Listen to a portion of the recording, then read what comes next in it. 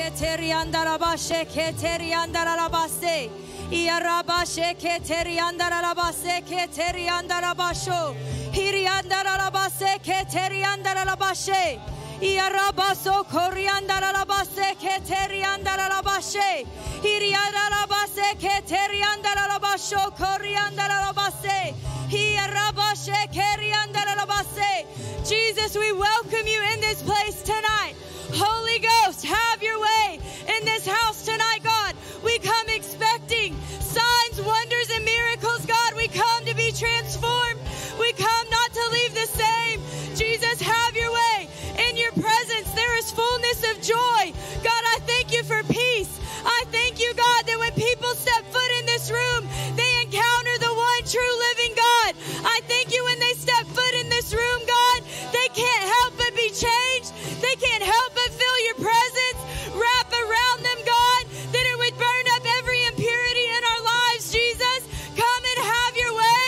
Lord, come and have your way. God, come and have your way. God, come and have your way.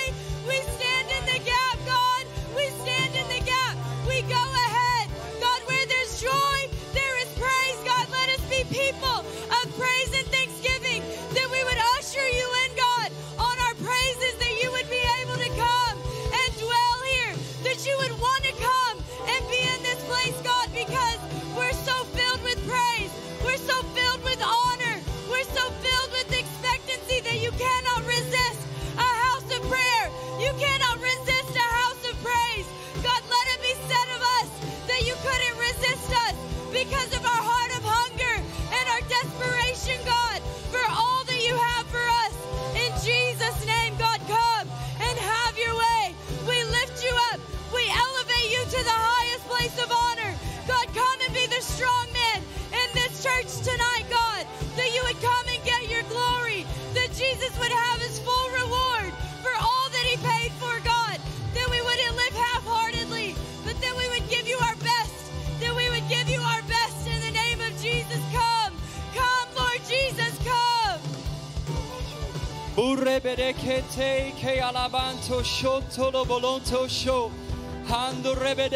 Father, hear the cry of your people tonight. We lift our voice to you. We call upon the King of Kings. We call upon the Lord of Lords tonight. We say, Yahweh, come, manifest your kingdom in this room. Manifest heaven in this room. Manifest your kingdom. Holy Spirit, have your way tonight. We pray right now for the will of God to be accomplished in this room. I thank you that tonight is the night of deliverance. Tonight is the night of freedom. Tonight is the night where no longer can the enemy have his way. No longer can the enemy harass your people. We call an end, we call a drought to the tactics of the enemy. We call a drought right now to come in the spirit realm. Right now to the strategies of the devil, to the tactic of the enemy. We call forth a drought. No longer will you have your way. No longer can you harass God's people. No longer can you plague people with fear. No longer can you curse people with sickness. We curse, we curse, we curse. We call forth a drought on the strategy, on the tactics of the enemy right now. Lord, I thank you that the weapons of our warfare are not carnal, but they are mighty through God for the pulling down of strongholds. Lord, I thank you that as we lift and exalt you tonight, I thank you that strongholds in Hunt County are being dismantled, are being torn down. The spirit of religion is being displaced. I thank you it's leaving its place of power, and the King of Kings is going to take residence. I thank you over Hunt County. Lord, come in this place tonight. Move like you've not moved before. We call forth signs and wonders. We call forth miracles. We call forth gifts of healing. Lord, I thank you that as the word goes forth tonight, your word does not return void. I thank you for the fruit of your word, which is healing, which is power, which is life, and life more abundantly. In Jesus' name.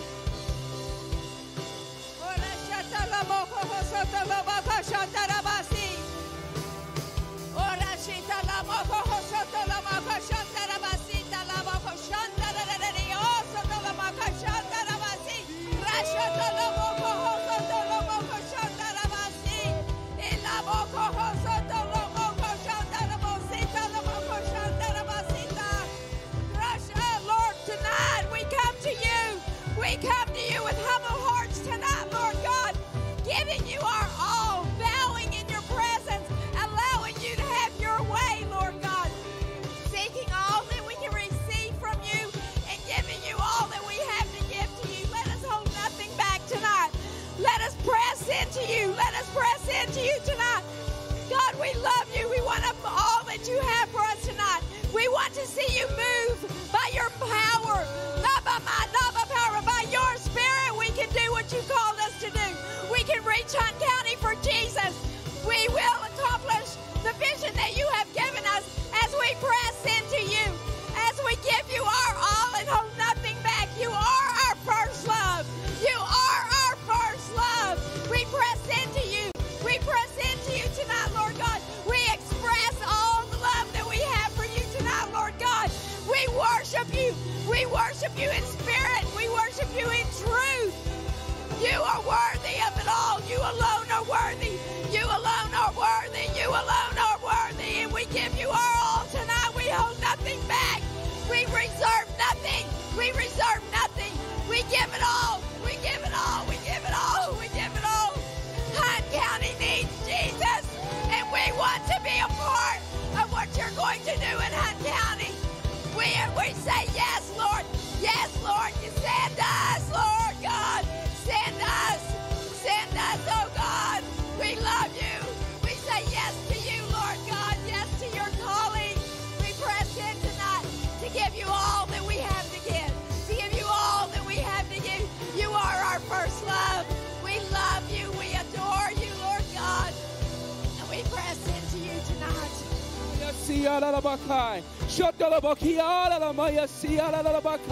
We worship you. We worship you in spirit and in truth. We worship you in spirit and in truth. We worship you in spirit and in truth. We are the true worshipers. We are the true worshipers that you're looking for. These people right here, we're worshiping you and only you, Lord. Strip us of anything that is not like you, Lord. Burn the sacrifice. Let me be a living sacrifice tonight and every day. Help me to be a living sacrifice. Burning sacrifice. We are the burning wild ones. We're the burning wild ones. Come on, church. Let's lift up our praises to him. It's a holy fragrance to him. He wants to hear us. He wants to come in and have relationship with us. Intimacy with the Father.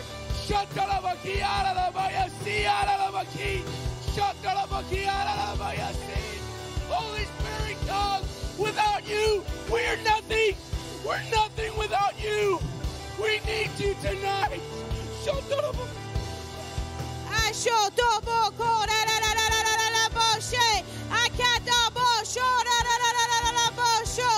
Fan the flame, Father. Fan the flame. Let that flame grow.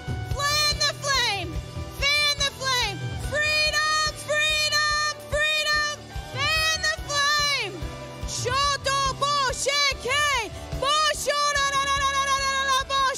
Let the dead rise to life. Let them receive their redemption. It's a free gift. And I call the dead to life tonight. Let the dead live. Let them experience freedom, freedom, freedom. The dead shall rise in the name of Jesus. Let the dead live. I speak out against depression. I speak out against manipulation. I speak out against the perversion of spirit. I call you powerless in this place, because in this place the light shines, and that exposes the light has no power.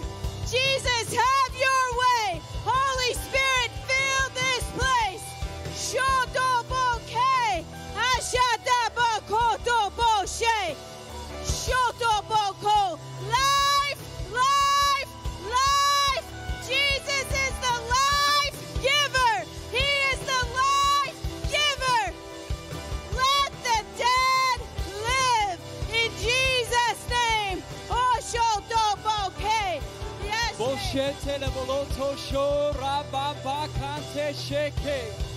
Robo shoto roboto. Jesus.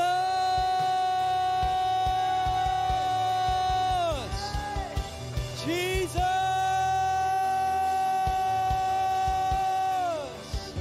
We say, Lord, you're the strong man. Jesus, you are the strong man. Jesus, you are the strong man. Hallelujah. I thank you. It's going out in Hunt County that you are the strong man, that you are the one who is able. You are the one who's able. Lord, I thank you that there's water in this place. There's life in this place. I thank you for your Holy Spirit that's in this place. Lord, we lift you up. We exalt you, Jesus. Oh, how beautiful you are. How beautiful you are, Jesus. You're everything to us, Lord. You're so wonderful. You're so beautiful. You're so magnificent. Oh, you're glorious. Oh, you're wonderful. Oh, you're so good. Oh, you're so good. Oh, you're so good.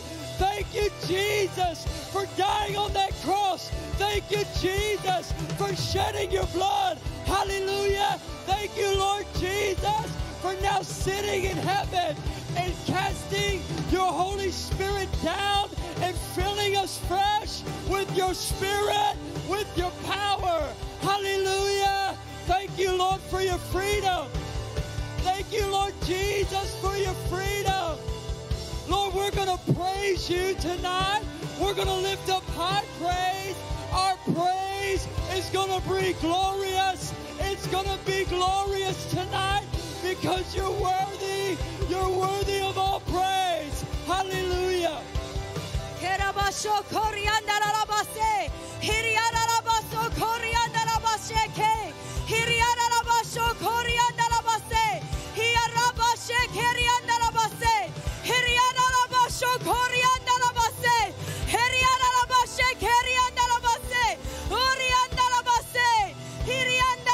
Jesus, we know that our victory begins when we put your name on our lips. Jesus, we understand you are our victory. Jesus, it's your name that will bring Hunt County to its knees. It's your name that will bring a fresh revelation of the love of our Father. It's your name, Jesus. It's your name, Jesus. It's the price you paid on the cross. I declare that every eye in Hunt County be opened. I declare every ear in Hunt County would hear the sound of their Savior calling them out of the depths of the darkness that they're in, God. Open our eyes as your children, God, that we never lose our fuel, that we see the drug addict, God, that we see the hurting, that we would see the broken. God, in the name of Jesus, I declare freedom. In the name of Jesus, I declare freedom. In the name of Jesus, it's your name. Oh, Jesus. Come, Lord Jesus. Hey, let the sound of awakening come out of this place. Let the sound of awakening come out of this place. Oh, the sound of awakening. We give you the highest praise. We give you the highest praise. We give you the highest praise. Oh, we enthrone you, King Jesus. We give you the highest praise. We give you the highest praise. We give you the highest praise. Come on, sing. We give you the highest. We give you the highest praise. We give you King Jesus. Come on. We give you be exalted in this house tonight as we give you the highest praise. Come on, remnant. Oh, come on. Let it be like a sword. We give you the highest praise. We give you the highest praise. We give you praises of God in our throats and a two-edged sword. We give you the highest praise. We give you the highest praise. We give you the highest praise.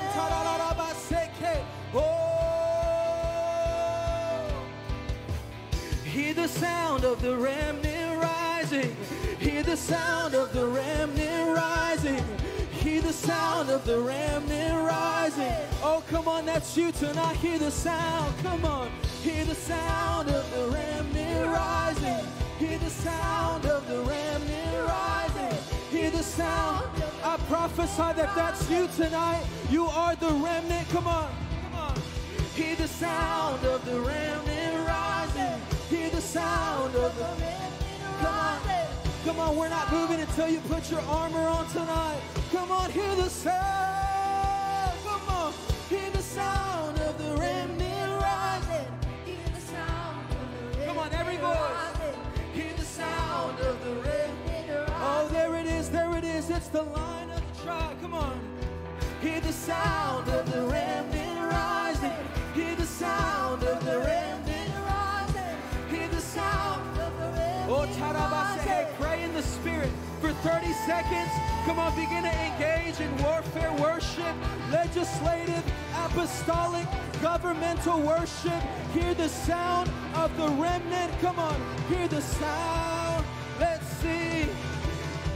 Hear the sound of the remnant. Hear the sound. Oh, Tarabase. Hear the sound of the remnant. One more time. Hear the sound. Hear the sound of the remnant rising. Hear the sound of the remnant rising. Hear the sound of the remnant. Oh, I hear it so clearly in my spirit. I can hear the rhythm of the Lion of the tribe of Judah. I can hear the rhythm of the Lion of the tribe. That's the remnant song. Come on, sing. I can hear the rhythm of the. Come on, church. Come on. I can hear the. Hey, I can hear the rhythm of the Lion of the tribe of Judah. Oh, I can hear the rhythm. Come on, just the voices and the drums. Oh, sing, I can hear the rhythm of the Lion of the tribe of Judah. Sing, I can hear the rhythm. Come on, remnant, just the voices and the drums. Put it in your lips. Come on, sing. I can hear the rhythm of the Lion of the tribe. Sing, I can hear the rhythm of the Lion of the tribe of Judah. 'Cause he's alive, he's alive, he's alive, he's not dead, he's not in a manger, he's seated at the right side. He's alive, he's alive, he's alive, he's alive, he's alive, he's alive, he's alive, he's alive, he's alive, he's alive, he's alive,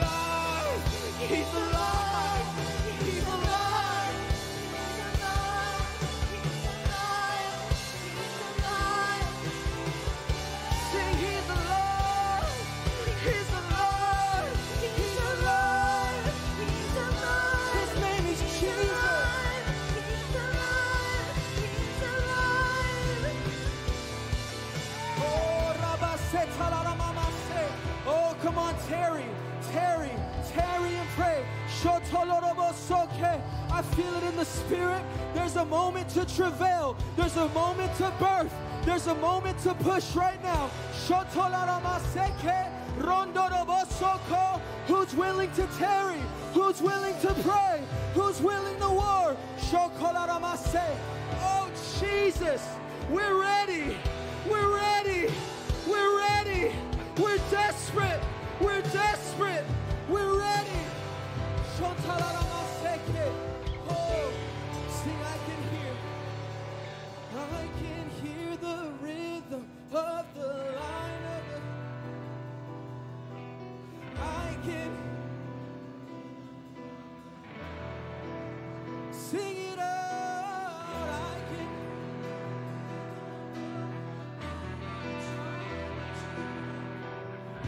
can hear the rhythm. Just a few more moments. And I can of the line of the tribe of Judah. I can.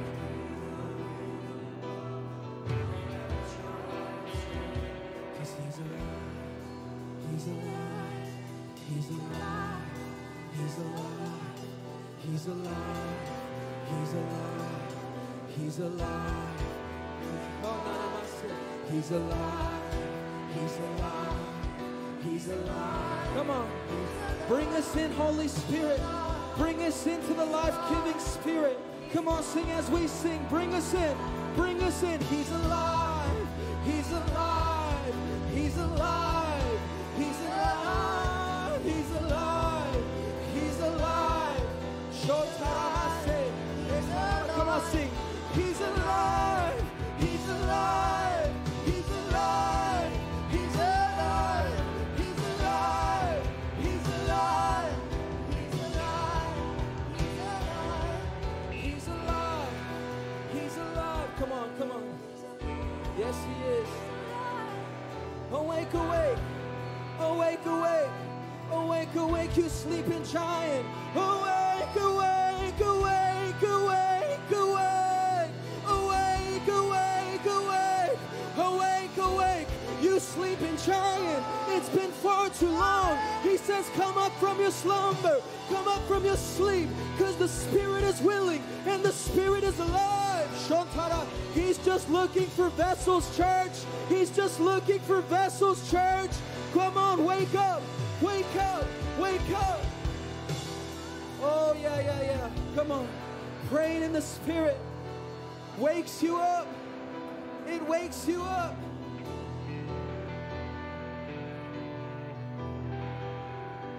We thank you.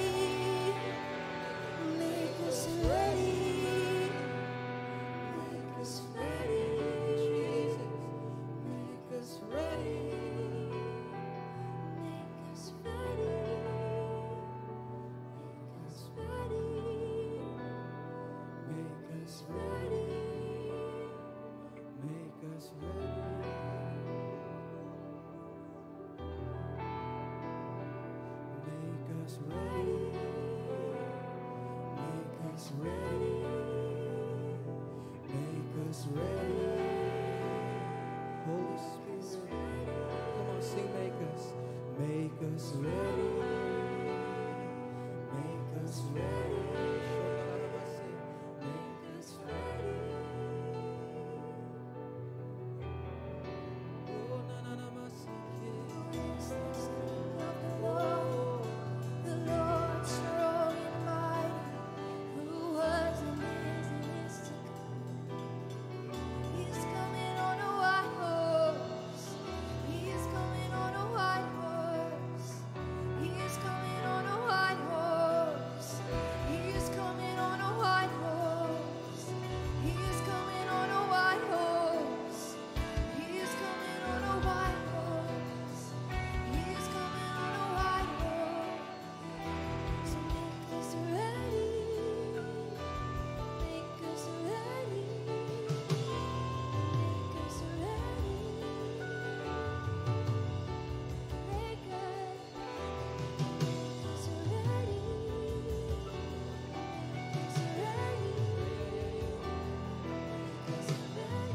Give us ears to hear and eyes to see. Give us ears to hear and eyes to see. Give us ears to hear and eyes to see. Give us ears to hear Oh, and eyes to see. Give us ears to hear and eyes to see. Give us ears to hear. Eyes to see. Father, we bless you. Oh, we enthrone you first in our hearts and then in this room. King of glory, have your glory. King of glory, have your glory. Make us ready. Can you say that? Make us ready. Make us ready.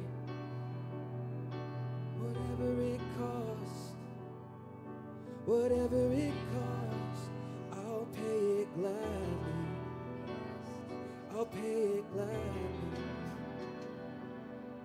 Whatever it costs, whatever it costs, I'll pay it gladly. 'Cause you're worth it. Let's sing that just a few moments. Whatever it costs, whatever it costs, I'll pay it gladly. Oh, it's not an obligation to follow you, it's my joy. Oh, whatever it costs, whatever it costs, I'll pay it gladly.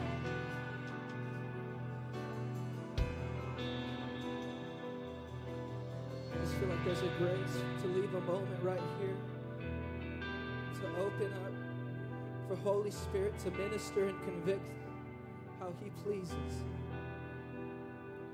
Come on, for just one moment before we enter in some more high praise, can you just allow the Holy Spirit right now to point out those things, and your response be, I'll pay it gladly.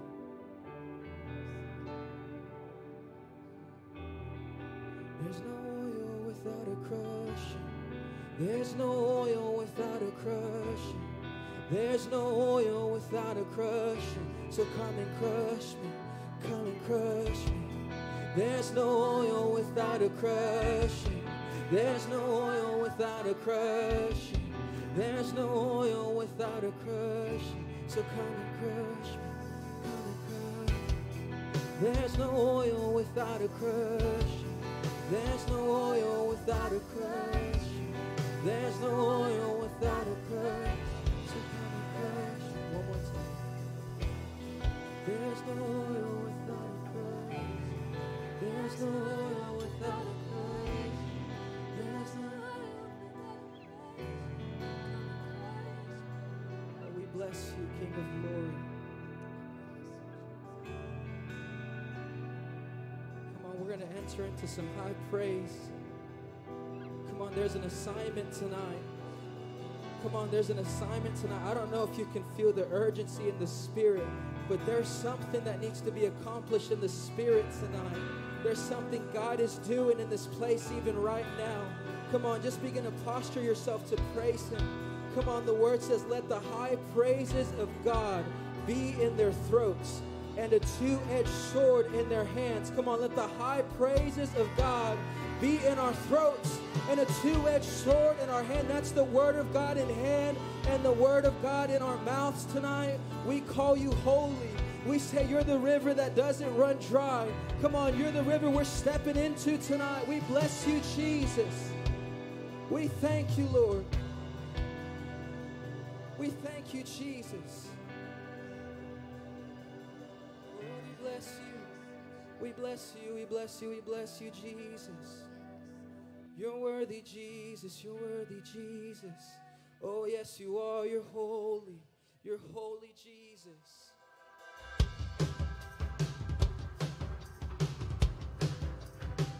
Hey, come on, let's praise the name of Jesus. Oh, come on, we came to praise. Come on. Whatever comes, whatever goes, there is one thing that I know, that you are faithful. Come on, let's step in. You are faithful. So I speak out your word. So I speak out your word. It has the power to change my world. You're my breakthrough. Come on, sing, you're mine.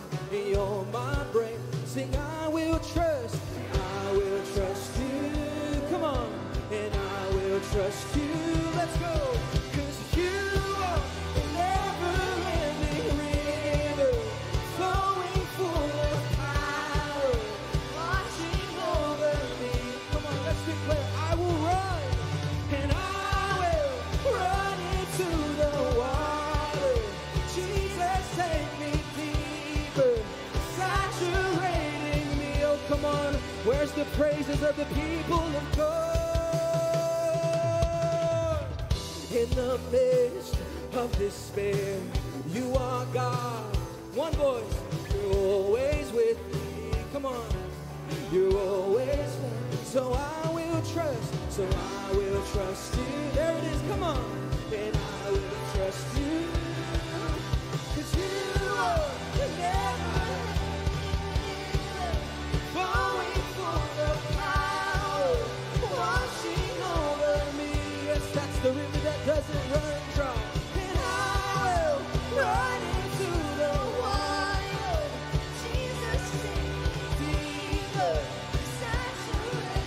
Come on, let's put these words on our lips. I don't care. I don't care what it looks like. I'm not ready. Come on. Nothing will stop this passion when I praise you. I don't care. I don't care what it looks like. And I'm not ready.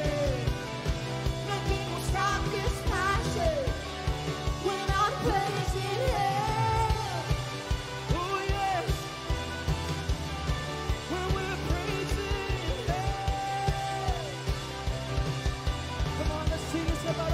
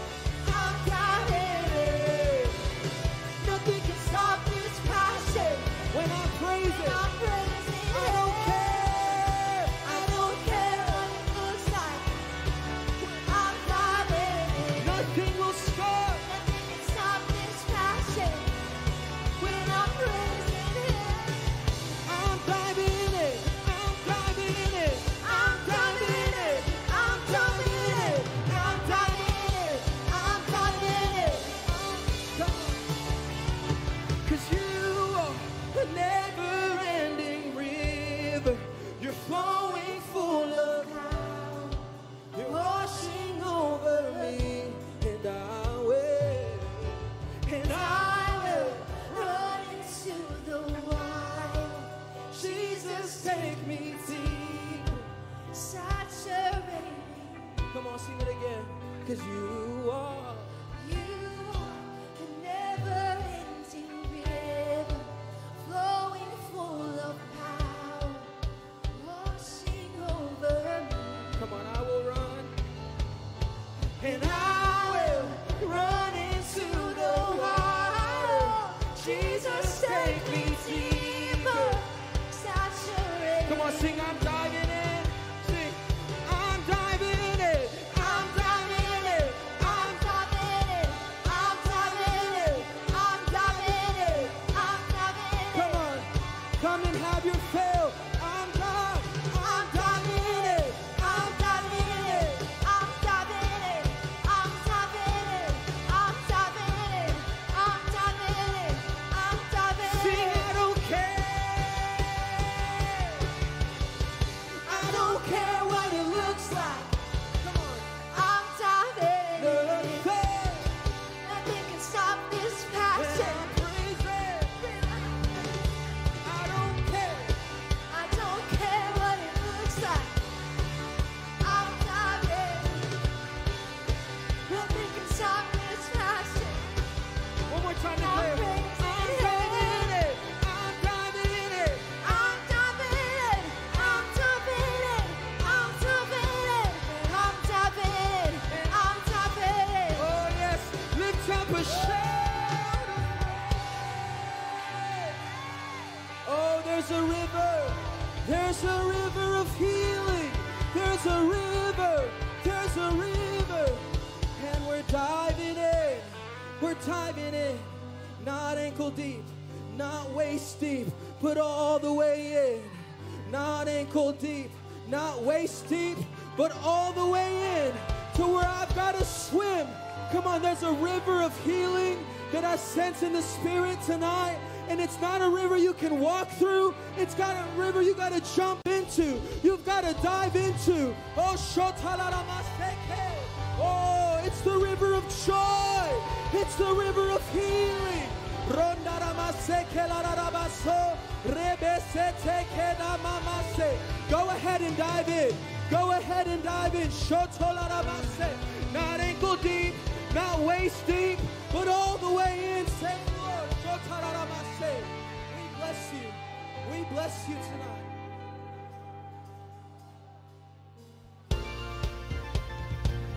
Oh, can you feel it? The tides are rising, the waves are stirring, and there's a river of healing tonight. Come on, let's sing this together. There is a river, come on, where goodness flows. There is a fountain that drowns all hosts. There is an ocean, stirring deeper than fear. The tide is rising. Come on, that's in the spirit. Come on, let's sing. There is a current stirring deep inside. It's overflowing from the heart of God. The flood of heaven crashing over. us. The tide is rising, rising. Sing, bursting.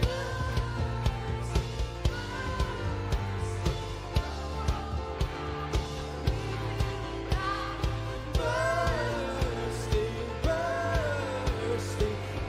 Come on, we come alive, sing. We come alive in the river. Hey, there it is, come on. We come alive. Sing, we come. There it is, come on, we come alive. Oh, come on, just begin to step in. There is fullness of joy in the presence of God. Hey, if you're not up in the river, I would highly encourage you to step into this river. There's a river here tonight. Sing, there is a current. Stirring deep inside. It's overflowing from the heart of God. The flood of heaven is crashing over us. The tide is rising. Come on, we gotta sing that again. There is a current stirring deep. Inside. It's overflowing from the heart of God. The flood of heaven, it's crashing. Crashing over us. The tide is rising. Rising. Bursting. Bursting, bursting.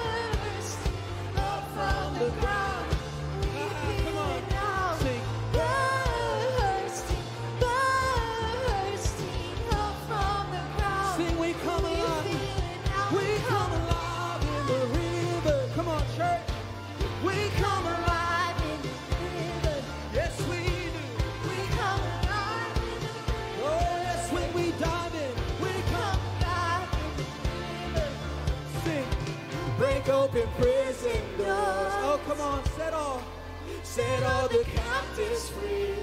Spring up a well, spring up a well, spring up a well in me. Sing, nothing can stop this joy.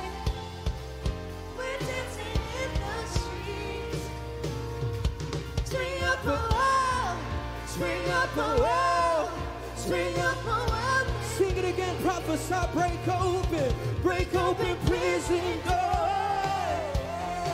Set all the captives in the name of Jesus. Spring up, Spring up a well, spring up, spring up a well, spring up. spring up a well.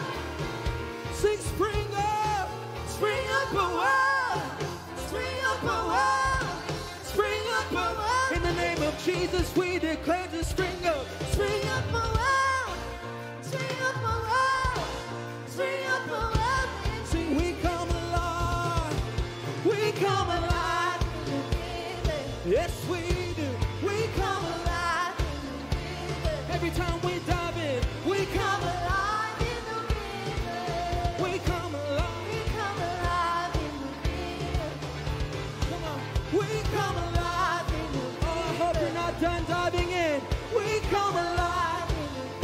Every time we step in, we come alive. Yes, we do. Oh, come on, let's sing this with faith. Come on, break open prison door. Come on, pray into that. Set all the in the name of Jesus, spring up, spring up. In me, living waters shall flow. Sing, nothing can stop this joy. Oh, I'm dancing. Spring up, spring up.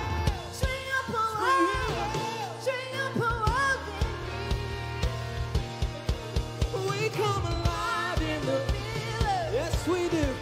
We come alive in the yes, we do. We come alive. Oh, there's joy in this house tonight. I hope you can sense it. Yes, we do. Can you sing it again? We come alive in the oh, yes, dry bones come to life tonight. We come alive. We come alive. Come on, sing again, just the drums, we come. Sing, we come alive in the rhythm. Yes, we do, come on, we come. We come alive in the rhythm. Oh, come on. We come alive in the rhythm. Yes, we do, we come. We come alive in the oh, come on. This is in the spirit, we come. We come alive in the rhythm. Oh, yes, come on, we come alive. We come alive in the rhythm. We come alive. We come alive in the rhythm. We come alive in the rhythm. Sing, break open, come on. Break open prison door. Come on, people of God, settle. Set all the captives free. In Hunt County, Jesus, spring up a well. Spring up a well. Spring up a well. Sing, spring up a well, come on. Spring up a well. Spring up a well. Spring up a well in me. One more time, sing, spring up. Spring up a well. Spring up a well. Spring up a well in me. We're going ankle deep, waist deep, all the way in.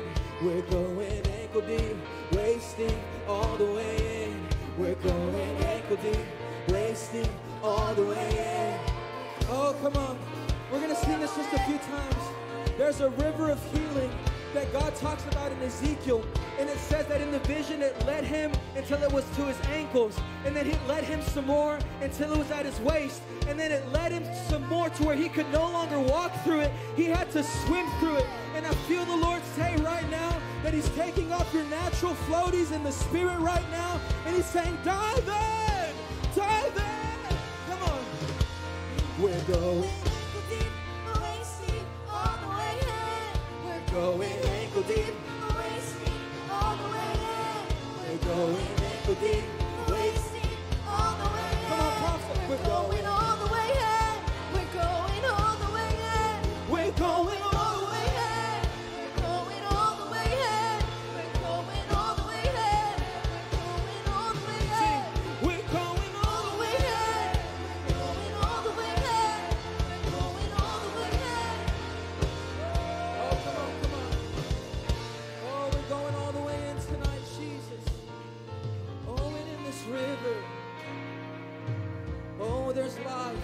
in this river. Oh, see, that river is a river of healing, says the Lord. And it says it's so strong and so mighty that it can even grow fish in the Dead Sea. I don't know if you know, there's not supposed to be life in the Dead Sea. So when that river of healing comes and you take him by faith and you dive all the way in, and you dive all the way in, there is healing, there is joy, there is joy. Come on, anything you're in need of right now, come on, just dive into that river. We're just going to leave this for just a moment. Come on, this isn't hype. This is the word of God, that there's a river that would never run dry. Oh, Jacob's well wasn't enough, but the God of Jacob is in the house tonight.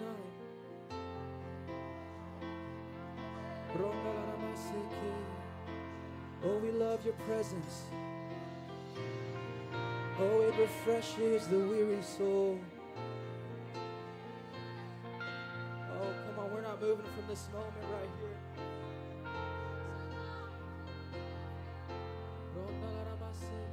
Even now, dry and weary souls are being restored and refreshed.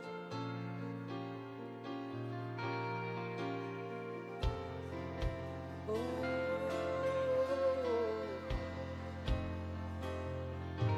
how we love your presence, Jesus.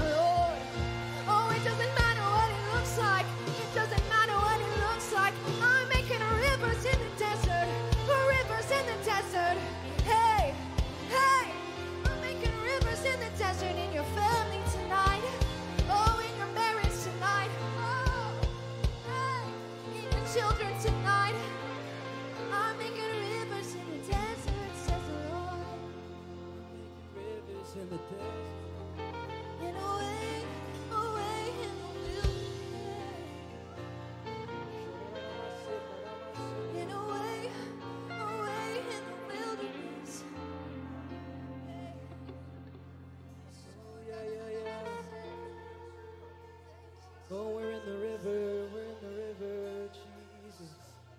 Oh, na na na ma se ke. Come on, stay right here. Sho na na na ma se na na na ma so do do do bo. Oh, na na na ma se na na na ma se. Oh, come on. Ro na na na ma se. Oh, na na na na ma se na na na ma so.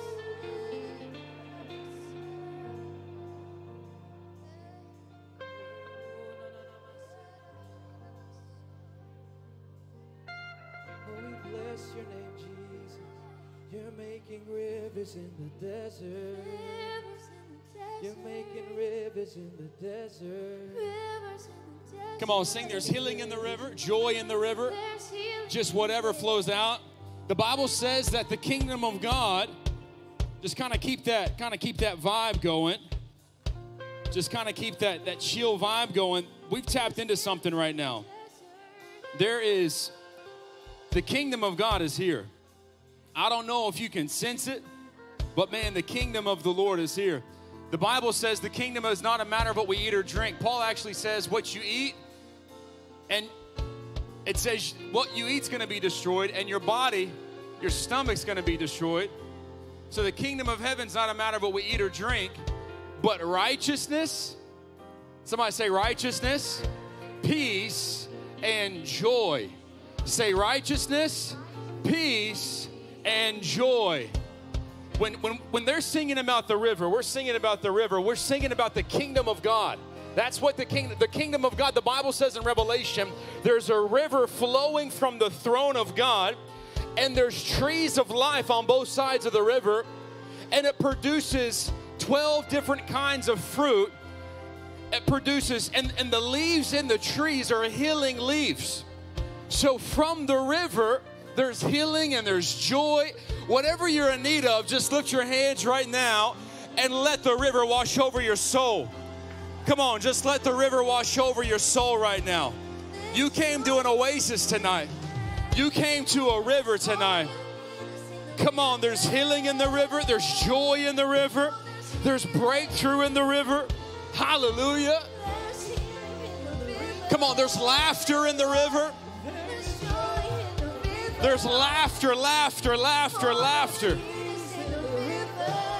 Peace, love, patience. Hey.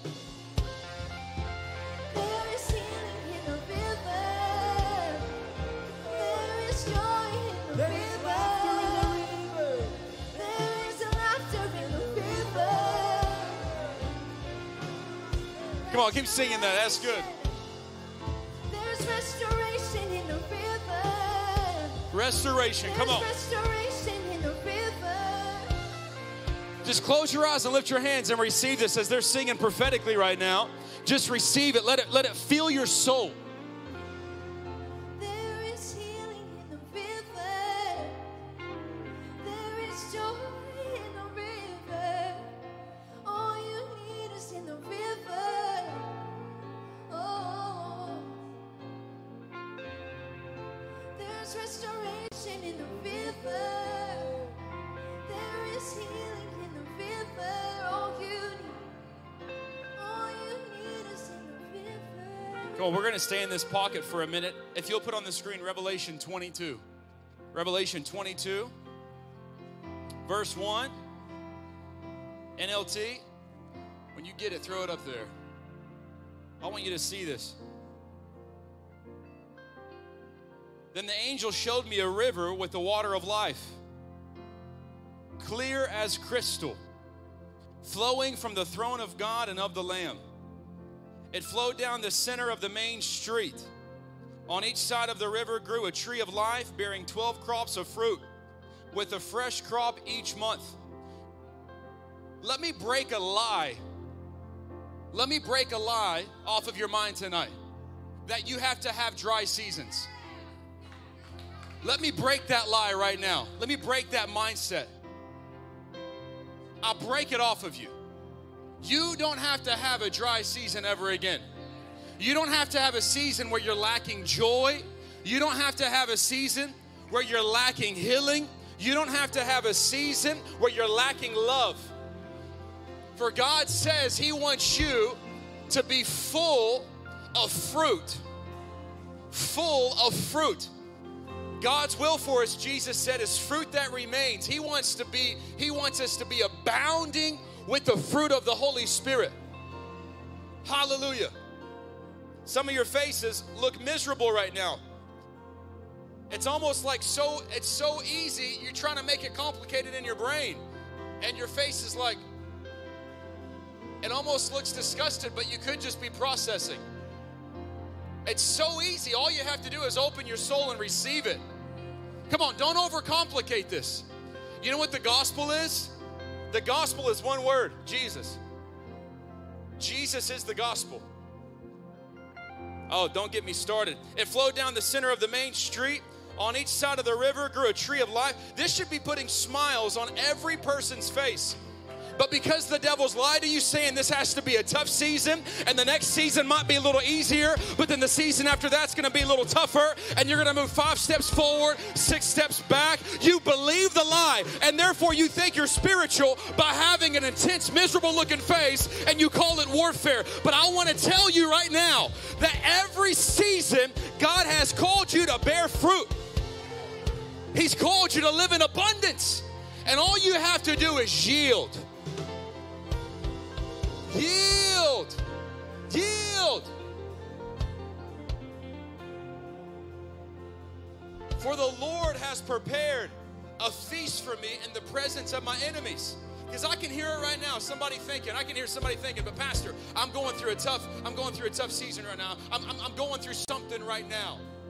It's not a season, but you've been hit with something. Let me share that verse with you again. God has prepared a feast for you in the midst of your enemies. You may have been hit with something, but that does not negate the fact that the fruits are right there in front of you to partake. The devil's lied to us saying when you get hit, the fruit disappears and now you got to work for it. You got to work for nothing. Jesus said, the work my Father wants you to do is believe in the one that He sent. That's the only work you have to do. All you have to do is believe that the fruit is right there in front of you for the taking. And when you just yield, it will permeate your soul. Don't be drunk with wine. Wine's made from grapes. It's an earthly fruit. But then He says, don't be drunk with wine as an excess, be filled. It's a continual filling, a continual renewal, a continual filling, a continual renewal. That's why they just tapped into this right here, and there's a river gushing from the throne of God into this place. And some of you are making it so complicated. The devil's painted this illustration in front of you, this illusion that it's an obstacle course to get to the river. That's what I see in the spirit right now for some of you. You think it's an obstacle course to get there.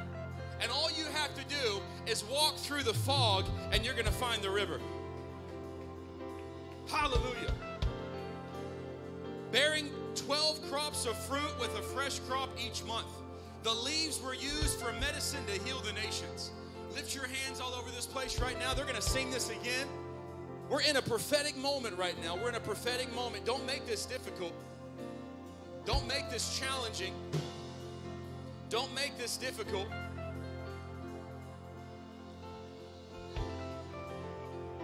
The Holy Spirit revealed to me this week that many of you in the room are involved in witchcraft. There's many people in our church and in Hunt County involved in witchcraft.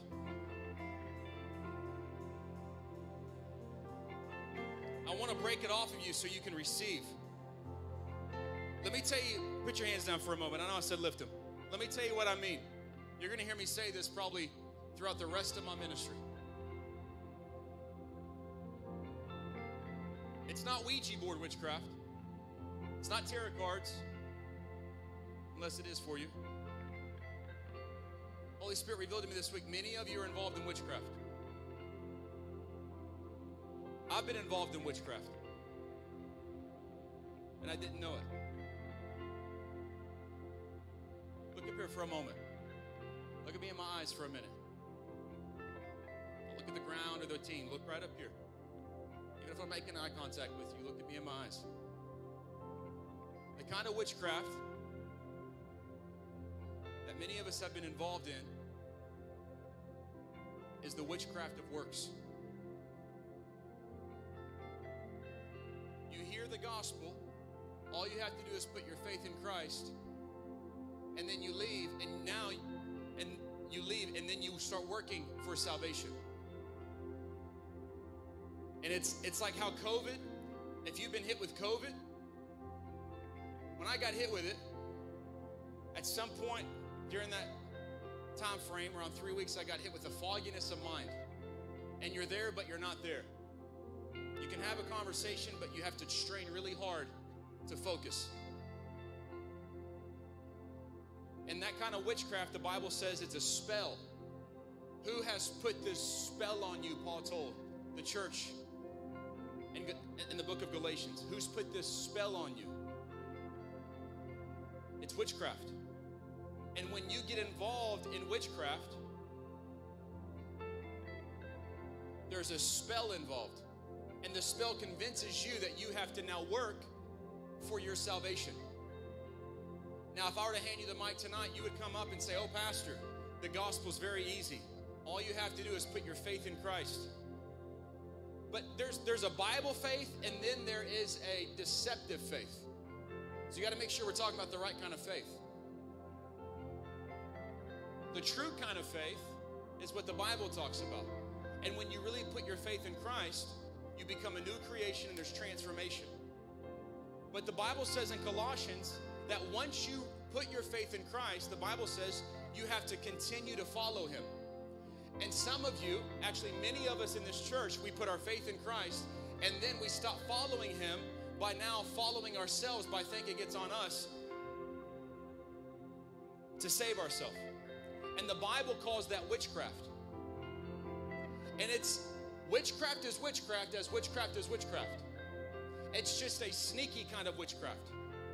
And because many people in Hunt County don't see it as witchcraft, and they pride themselves in how hard that and how hard they work. They pride themselves in how hard they work.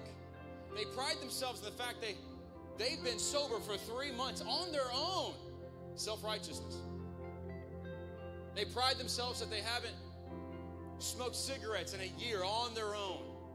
They pride themselves in the fact that they go to church and they're so strong-willed they haven't missed a service. They've had perfect attendance for 12 years on their own. Look at what I've done. Look at what I've done. Look at what I've done. Will you hand me my Bible, babe, real quick? We're about to go back into this moment, but I want to break this spell off of you. It's a spell. That's what religion is. It's a spell. Somebody say religion's a spell. It's a spell. It's a spell just like if you were to go to a witch doctor and they were to put a spell over you. It's from the pits of hell. It's the same kind of witchcraft. It's manifested differently. And many American believers, while we're powerless, is because we're underneath the spell of religious witchcraft. It's a spell, and God wants to break that off of you. I've been thinking, Lord, why? What's wrong? What's going on in our church? And this week, he finally gave me the answer.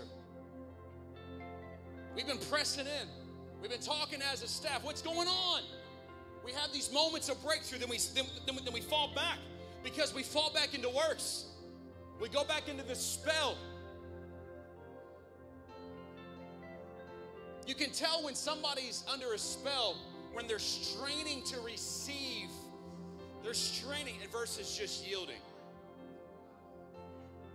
When your face looks miserable, it could be that you're under a spell. I'm trying so hard. No, that's not how you get it.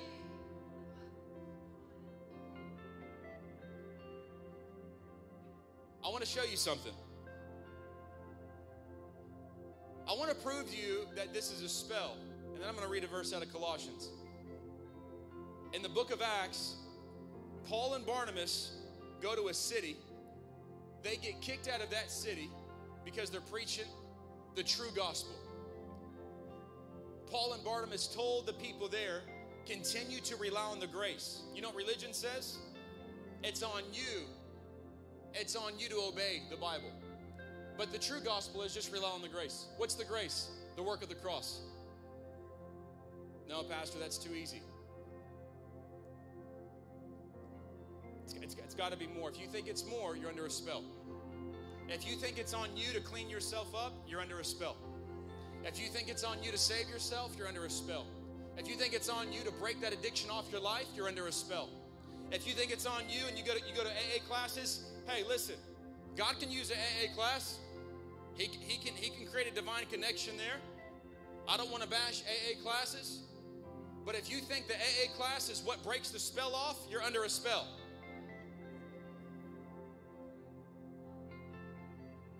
This is a spell.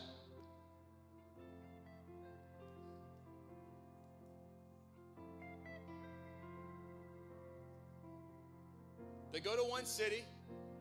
They preach the true gospel. You know what the people in the book of Acts, I think chapter 14 or 13, you know what they said? This is what they said.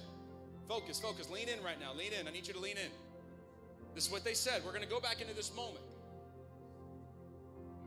They said, you know it's the true gospel when people come up to you and they say, this is what they said, Becca. Can you teach us the same thing again next week?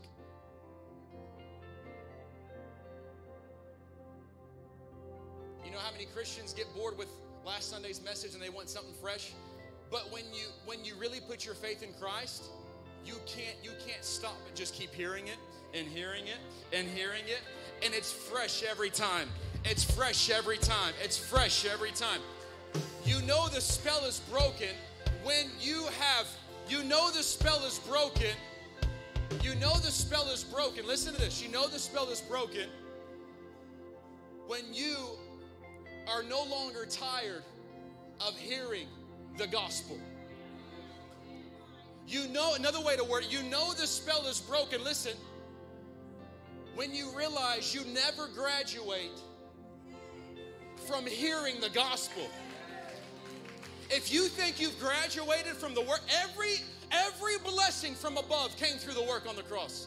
Every blessing. So he said, can you tell us the same message again next week? And the Bible says almost the entire city showed up. And the Bible says the religious leaders got jealous. Religion gets jealous. Religion's jealous right now. Because religion loves to boast in their work. It's too easy, Pastor. That's religion. That's too easy. It's got to be more. I've been taught there's more where you've been taught wrong. No, I've been taught it's on me. I've been taught it's on me to obey the Bible. You've been taught wrong. You've been taught religion and you're under a spell. Now, your heart may be as genuine as all get out. You really want to live a pure life. How many of you guys say, I really want to live a pure life under the Lord? Come on. That's so many people. So many people, Tyler, want to live a pure life. But you can't live a pure life when you think you're good because you did something that was holy.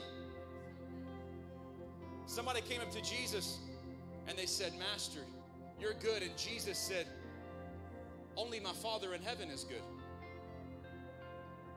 When you think you're good, you're under a spell. When you think you've arrived, you're under a spell. When you think you're God's answer to Hunt County, you're under a spell. When you think you're the Bible answer man, you're under a spell.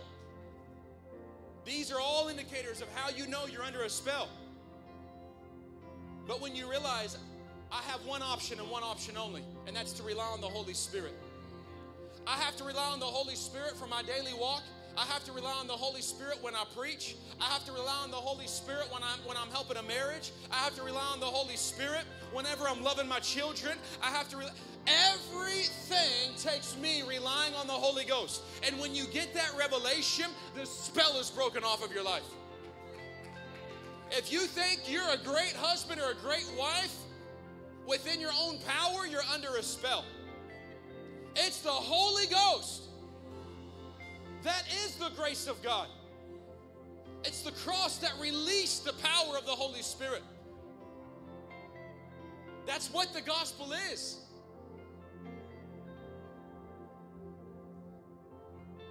So they go to that city.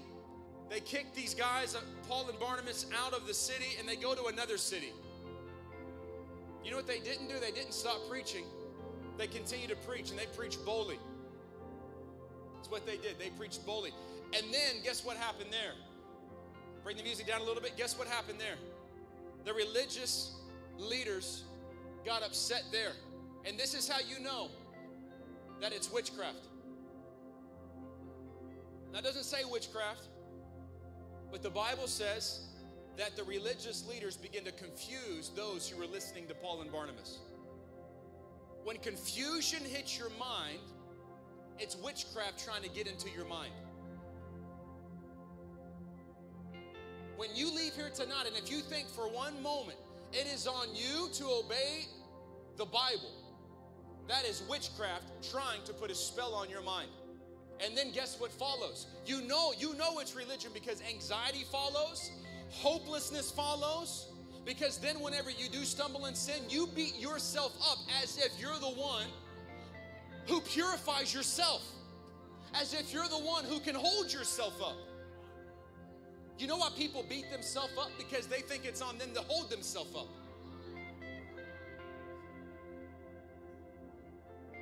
But when the spell's broken and you sin and you stumble, you know, practicing sin and then sinning are two different things. The Bible says true children of God don't practice sin. So if somebody's practicing sin, they're not a true child of God. That's the difference. But if you sin, what's the point? What's the answer? You turn your eyes back on Jesus. Can I tell you what religion says? Religion says, oh, you just got saved? Okay, come here, Sarah. Go sit right here. This is what religion says. Oh, you just gave your heart to the Lord? Great. Here, you see this book? Now it's on you. It's on you to make sure you meet all the requirements in the book. Here, take it. Take it and read it, and it's on you. And if you don't, I can't guarantee you're going to make it to heaven. I can't guarantee. So my preaching now is going to make sure that I can control you and manipulate you and continue to just force that spell deeper into your soul and make you feel like trash whenever you leave and make you feel like it's on you to now obey everything that Bible says. But hey, we celebrate you got saved. Hallelujah. But if you want to make it to heaven, you got to make sure you obey that. All right, God bless you. That's discipleship. We'll see you later. And then she comes and says, Pastor, oh man, Pastor, oh, I blew up on somebody at work today. Oh, I feel like such a failure. Well, you know, you should. Because the Bible says be holy. The Bible says be holy, and so you need to be holy. So you need to repent. And then make sure you never do that again. Good luck. You have the Bible, good luck. Can I tell you what the true gospel is? Can I tell you what the true gospel is? Stay right there, sir. I'm not done with you.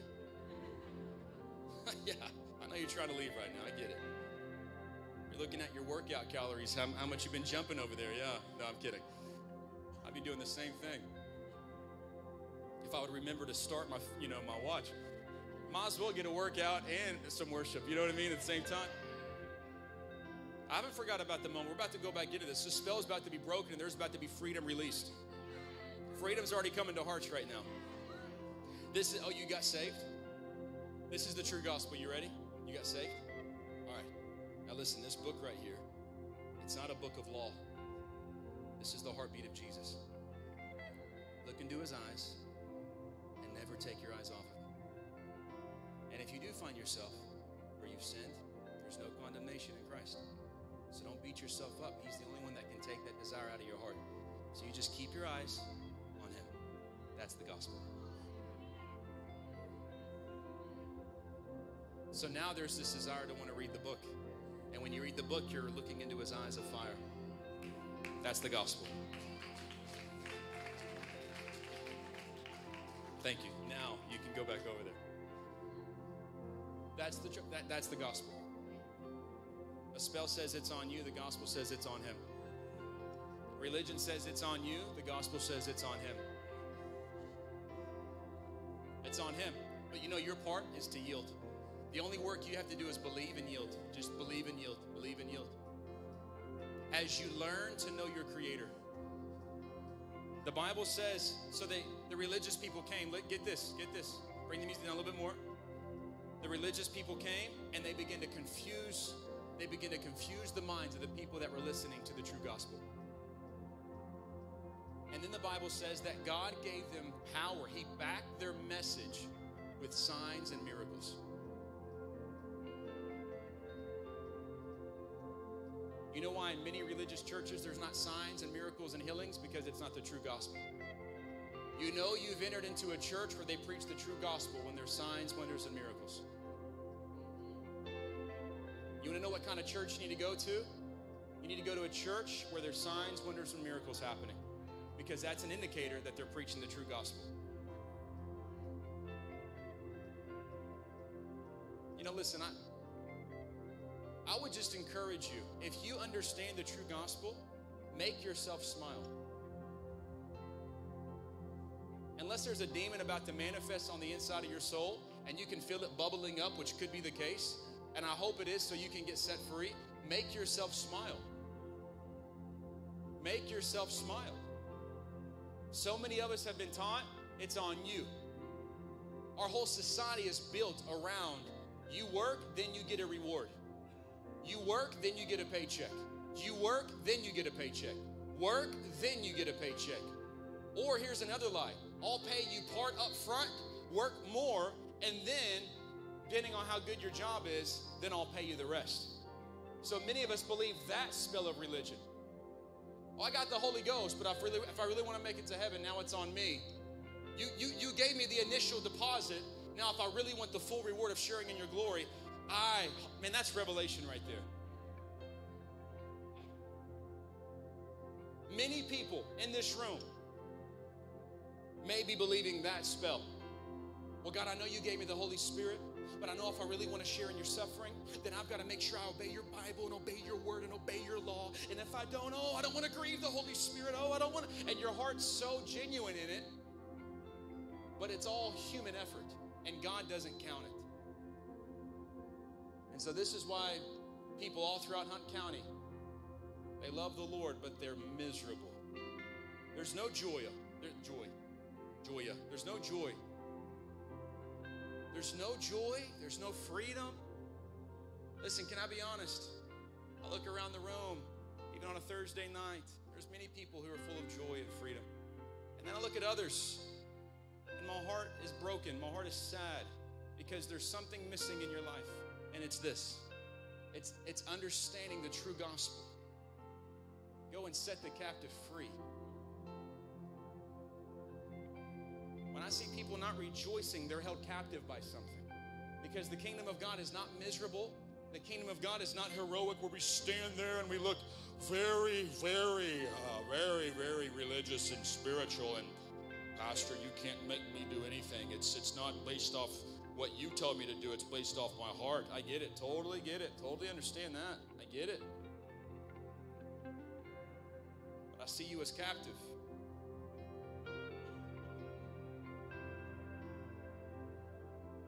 Let me read this and we're going to go back into this moment.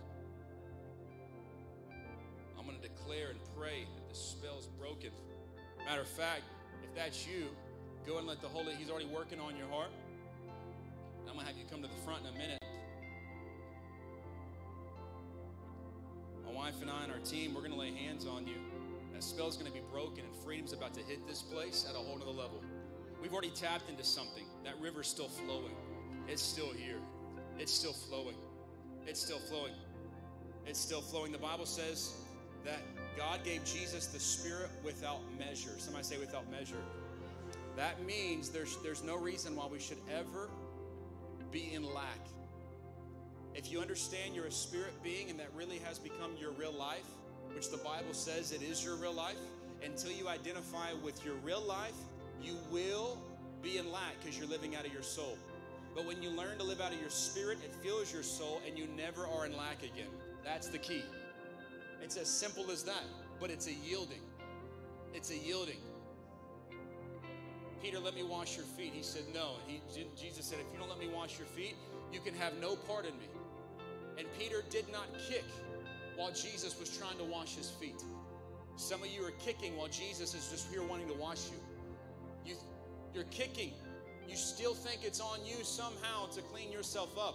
All you have to do is yield. Kicking can represent maybe if I raise my hands high enough. Maybe if I pray louder. Maybe if I do this or do that. It's still based on human effort. Maybe if I do this, it will get God's attention. You know what God wants from you is to yield.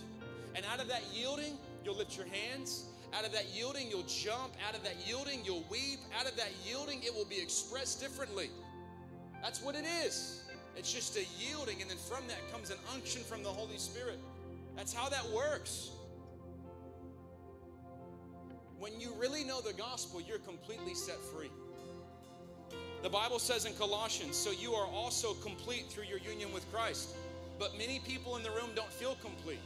If I were to take a poll right now and you're to be honest, I bet you at least half of the room would say, I don't feel complete. But the Bible says you are complete. So either you are complete or you're not complete. And I choose to believe the Bible over anybody's feelings. You know why you're complete? Not because you feel complete or because you don't feel like it's not when you feel complete you're complete.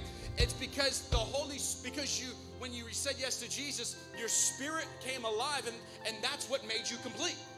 In other words, you're a spirit being now. Your spirit is complete and that's who you really are. But many of you don't feel complete because you identify with your soul, not your spirit. And your soul is dry. Your soul is you're scraping the bottom of the barrel of your soul, and you're trying to praise and worship and be used by God by scraping the bottom of the barrel, and that's going back to works. It's on you to make it happen. But when you realize you're a spirit being, boom, game over. Somebody say game over. So it says this. Jesus canceled the record of the charges against us, talking about our sin, and he took it away by nailing it to the cross. He nailed your old man. When you say yes to Jesus, your old man got nailed to the cross with Christ. That's how that happens. Your fleshly body, you have to see yourself as if you are up there with Jesus nailed to the cross. That's your old man. That's your sinful nature. Look at this. In verse 15, Colossians 2. In this way, in what way? Him dying on the cross. He disarmed the spiritual rulers and authorities. Oh, Pastor, we're in warfare right now. Oh, I'm just in a season of warfare. Oh, I tell you right now, we're just going to war. We're going to war. We're going to war. The Bible says he actually disarmed.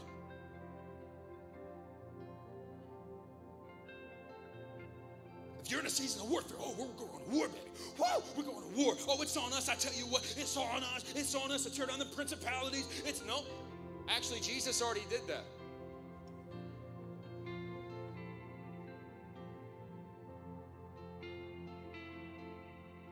He actually didn't tear down the principalities. I shouldn't say that, because that's not true.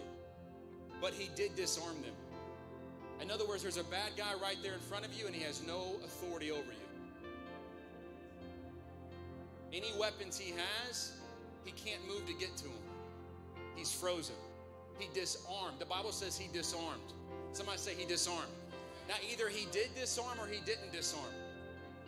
Choose to believe the word. He disarmed. Pastor, how? You just believe that he did. And then you trust that he is going to be your guardian. That's how that works. No, Pastor, it's not that easy. It is that easy. And if you don't think it's that easy, you're under a spell. That's how easy, that's the gospel. That's all it is. That's all it is, church. The true gospel.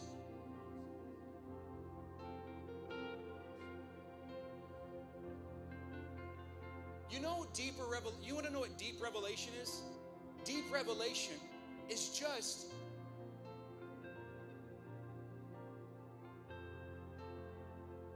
because what happens is people say, oh, I know the gospel, but I want something else. But what deep revelation is, it's a different aspect of Jesus. It's a different aspect of Jesus. It's a different aspect of the work he did on the cross.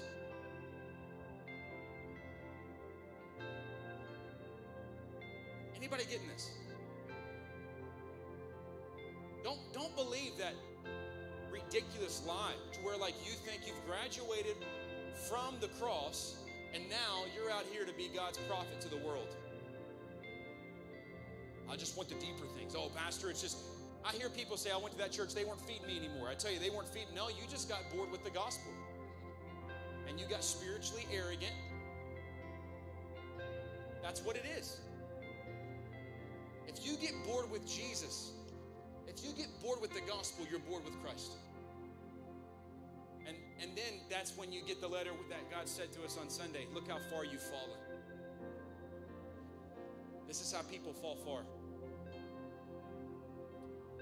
Here it is. He disarmed the spiritual rulers and authorities.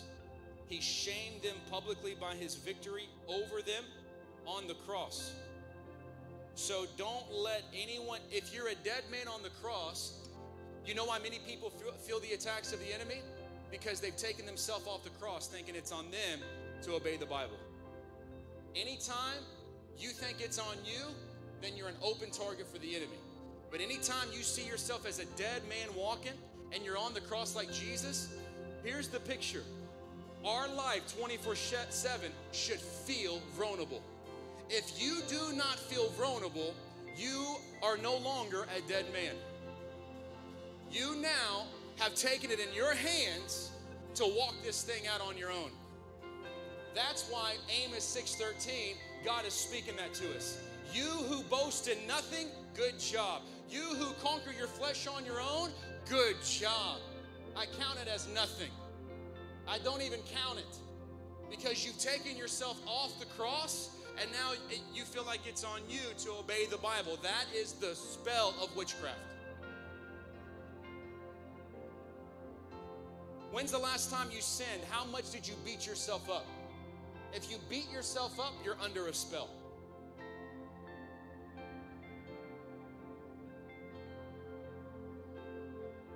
I'm going to preach this until we get it. I'm going to preach this until we get it. Paul says in chapter 1, verse 28, so we tell others about Christ, warning everyone and teaching everyone with all the wisdom God has given us. We want to present them to God mature in their relationship to Christ. That's why I work and struggle so hard depending on Christ's mighty power that works within me. We want to present them as mature. He said, God's given me this responsibility of serving his church by proclaiming his entire message to you. For God wanted them to know the riches and glory of Christ. And this is the secret. Christ lives in you. This gives you assurance of sharing in his glory. That's the gospel. He goes, I want you. Paul talks about at some point, if not what I just read, I want you to make sure you understand. Here it is right here. I want them to have complete confidence, chapter 2, that they understand God's mysterious plan, which is Christ himself. If you get beyond Christ, then you have now moved into witchcraft. If you get beyond Christ, you are now listening to a different doctrine, and it's a doctrine of demons. If it is not Jesus, it is not the gospel. If it is you without Christ, it's witchcraft. It's a spell. It's religion. Let me read this again. I want you to know, I'm paraphrasing, I'm putting my own words. I want you to have complete confidence that they understand God's mysterious plan. Church, I want you to hear me as your pastor. I want you to have complete confidence that you know the true gospel, and that you're able to communicate it so clearly to everybody you rub shoulders with. Because when you get a revelation of the true gospel, you can't help but love people. You can't help but walk around with a smile on your face. You can't help but be a giver because God has given you everything through his son. You can't help but be a free man.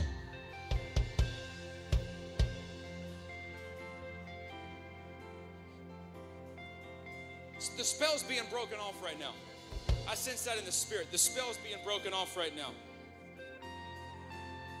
So don't let anyone condemn you for what you eat, drink, for not celebrating certain days, holy days, or new moon ceremonies or Sabbaths. For these rules are only shadows of the reality yet to come, and Christ himself is that reality. Don't let anyone condemn you by insisting on poise, self-denial, or worship of angels, saying that they've had visions about these things. Their sinful minds make them proud.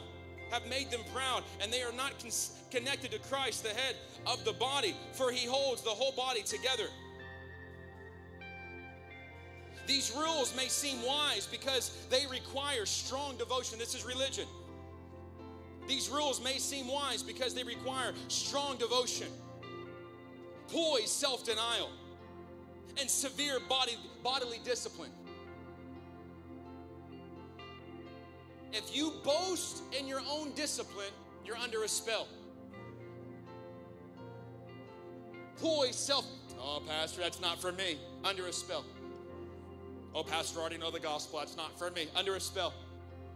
I just want to expose it for what it is. That's not for me, Pastor. I tell you what, I've been saved for 20 years, and nope, under a spell.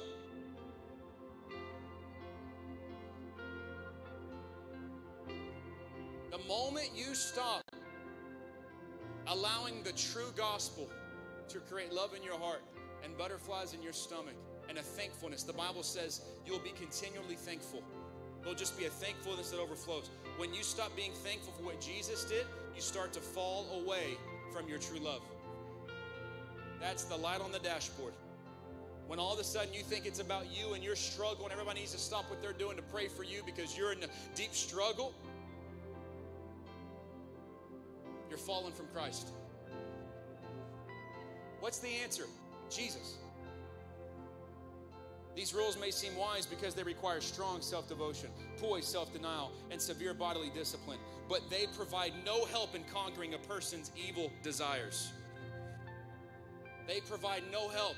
So if you really want help and you want the spell of witchcraft to be broken off of your life, then I want you to come to the front and you say, man, I'm tired of dealing with the same things over and over. I know this is wild ones, but I'm telling you right now, this is fresh revelation for myself. If you say, listen, this right here, I want this spell to be broken off of my life. I want this spell to be broken off of my life.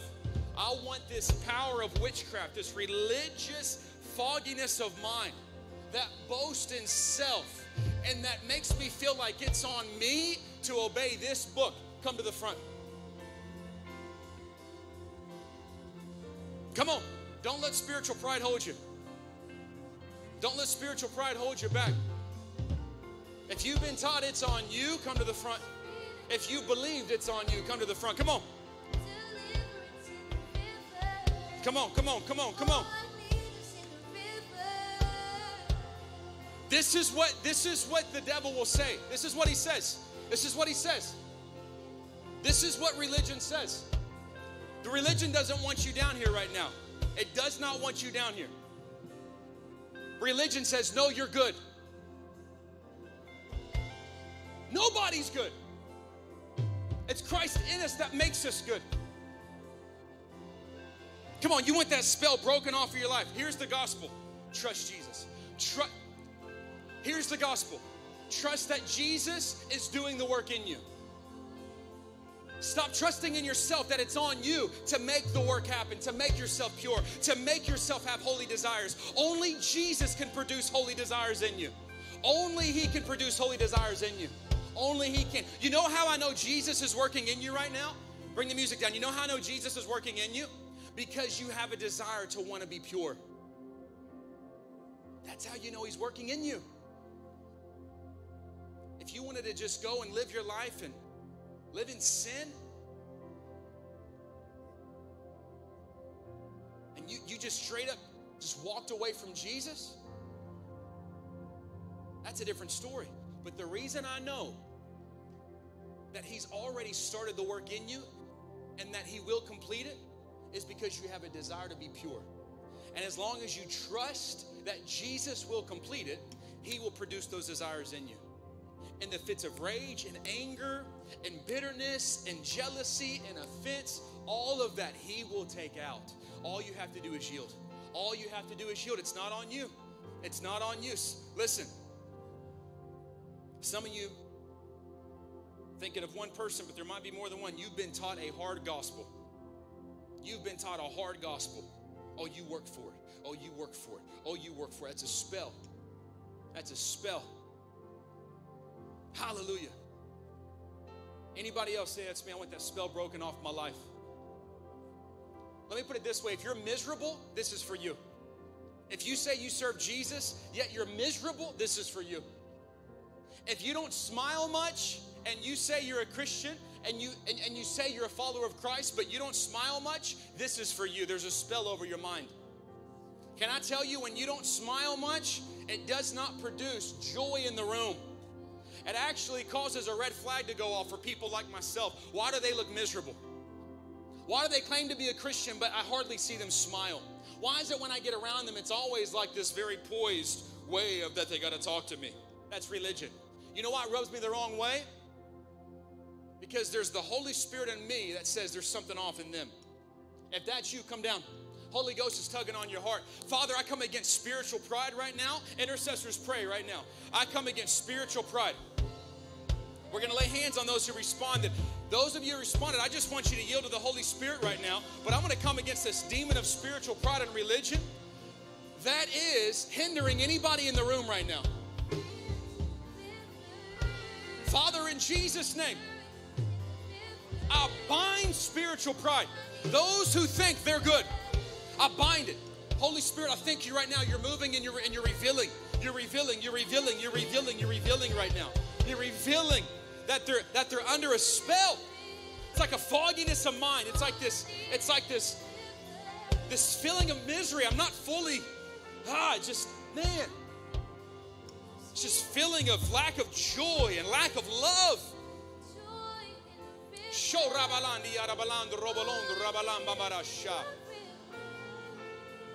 Hallelujah. Hallelujah. Hallelujah. Hallelujah.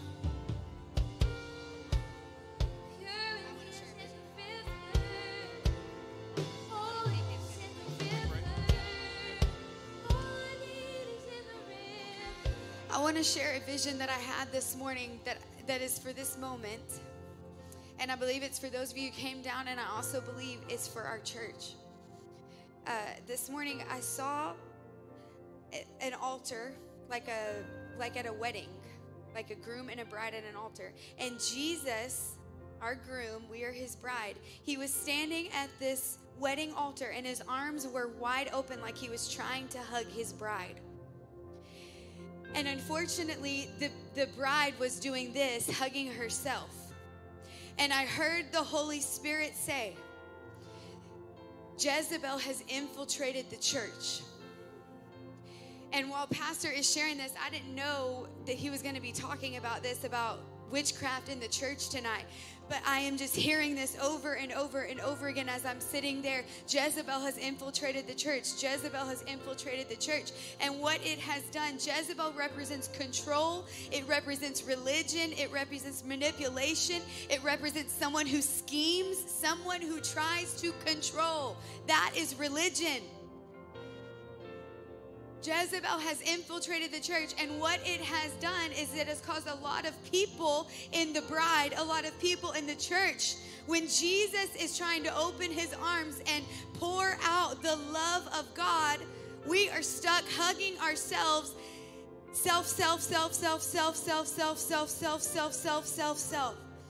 protecting ourselves. Because that's what you do if you're being harassed by Jezebel or a controlling spirit, is you're trying to protect yourself.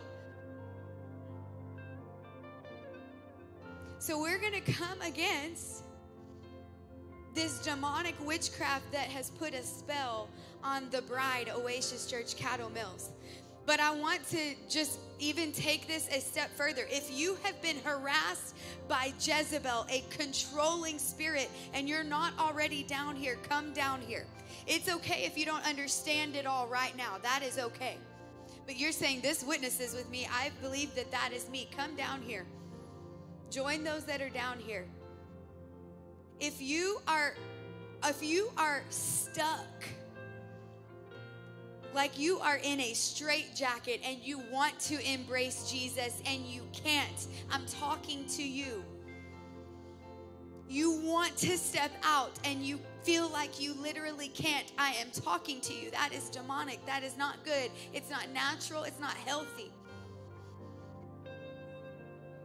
Join us down here. We're going to deal with this right now. This is a form of witchcraft. You may be a leader in this house. You may be somebody who serves in this house. I feel very, very strongly that God wants to break the stronghold of Jezebel off of some people tonight. This is a very specific word. I would not just come up and start talking about Jezebel. This is very specific.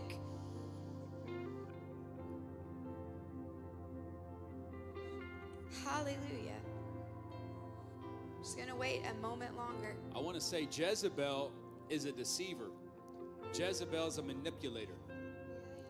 That's what Jezebel does. Jezebel manipulates, it deceives, and it convinces you that you're good. That's what Jezebel does. Religion and Jezebel are friends. Religion likes to project fear onto people. Jezebel likes to project fear onto people. And then when you sin, you know what the Bible says? Can we put 1 John 4 up on the screen? Oh, we're about to pray. My wife and I had a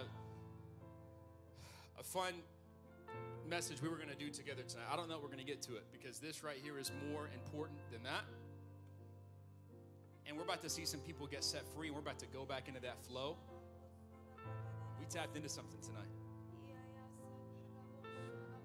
Man,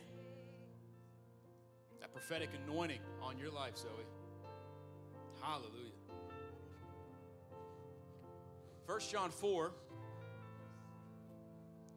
I want to share this with you. Somebody say, fear is a devil. Fear is the devil. Say, fear is the devil. Say, fear is not my friend. Fear is not your friend. Watch this. It says in verse, let's see.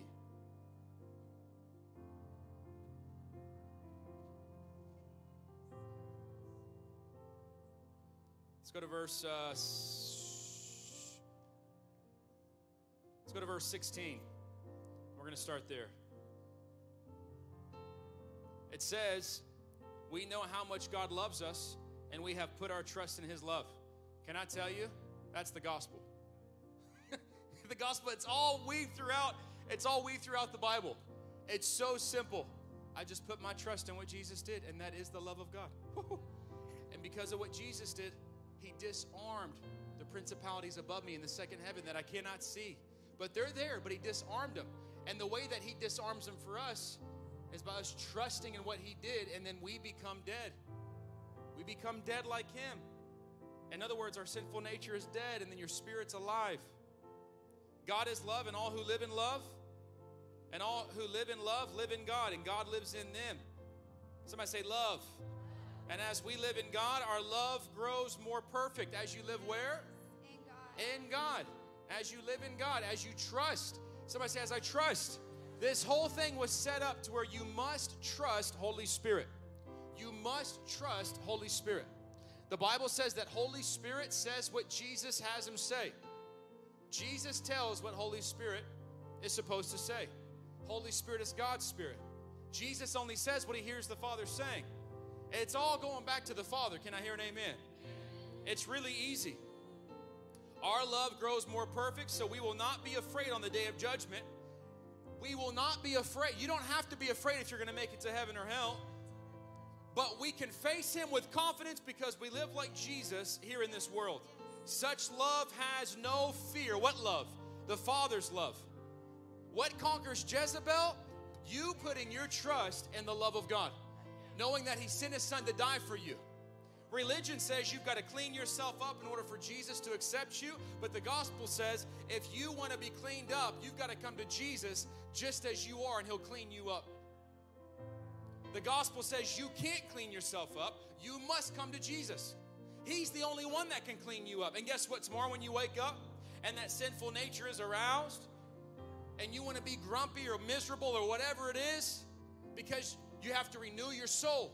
Say, nope, I'm a spirit being, and in my spirit, I have limitless Holy Spirit in my spirit. And I live out of my spirit being.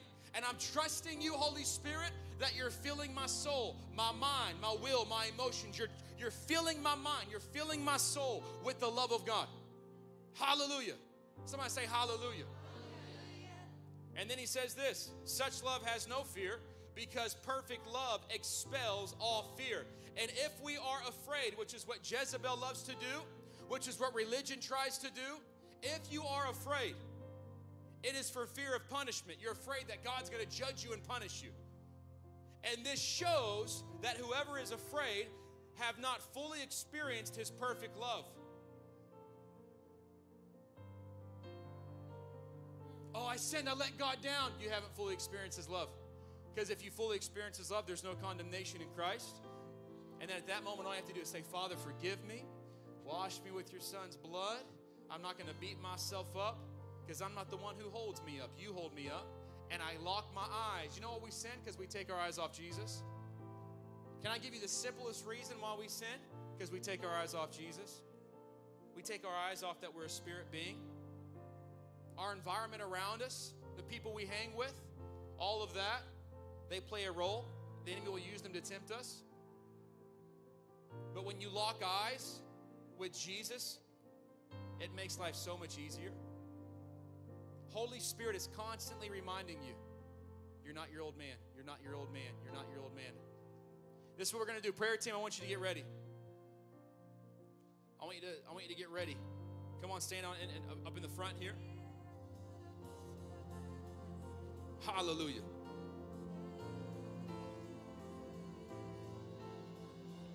That's what we're going to do. I'm going to pray first. And then my wife's going to pray.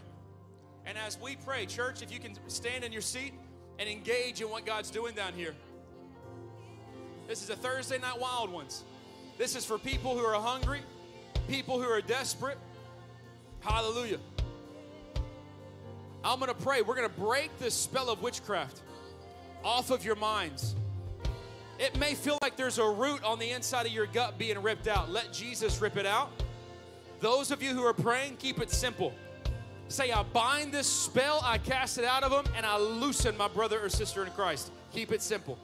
And then pray the Father's love that will permeate their soul. Pray that will permeate their soul. Father, in Jesus' mighty name, I break this spell of witchcraft off of every single mind that have responded to this altar call that says, I want to be set free from the power of religion, from the bondage of religion.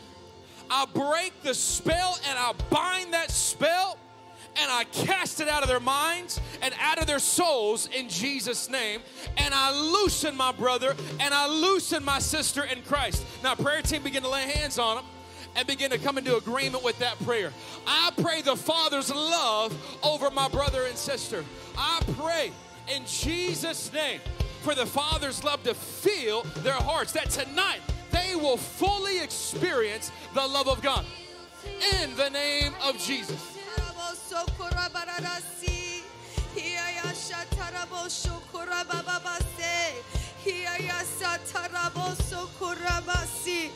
I declare a fresh wave of the fear of the Lord arise in this house.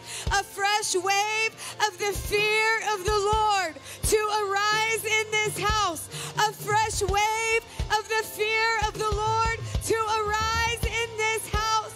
I declare the love of God over this house. I declare the love of God would drip over this house like oil from heaven. The love of God drip down like oil from heaven.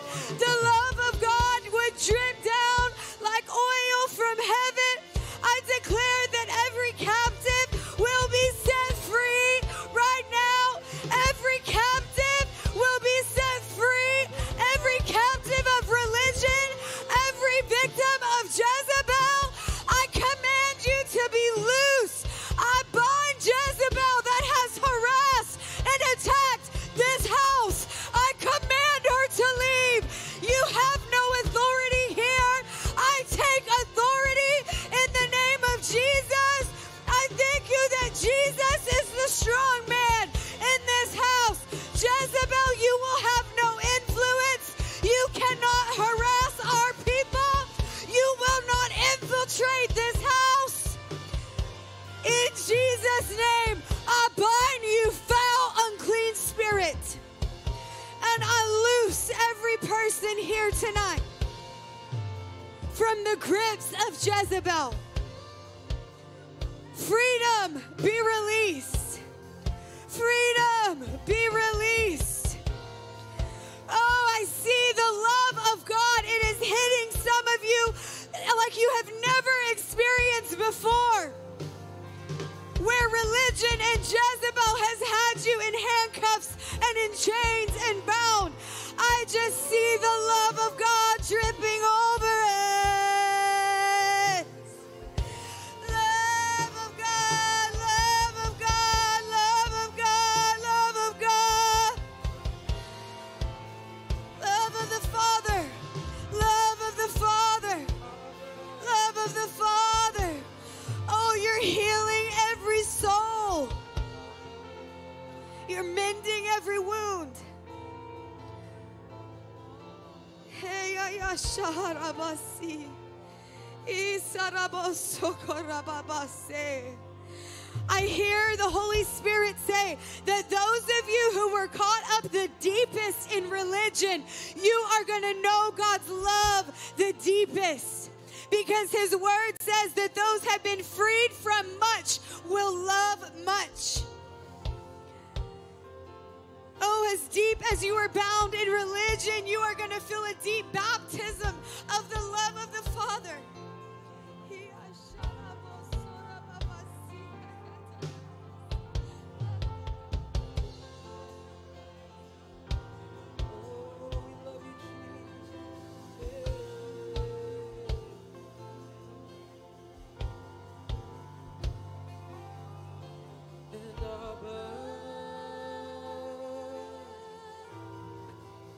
Belong to you.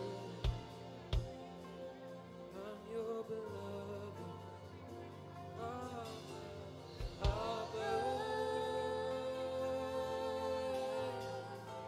I belong to you. Oh, and I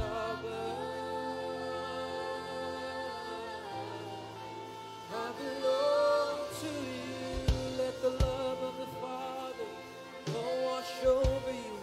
Oh, Abba, Abba. I belong to you. Oh, sing Abba, sing Abba, sing Abba, sing Abba. I belong to you. Yes, you. Yes, you do. Sing Abba. Abba. Abba. I belong to you.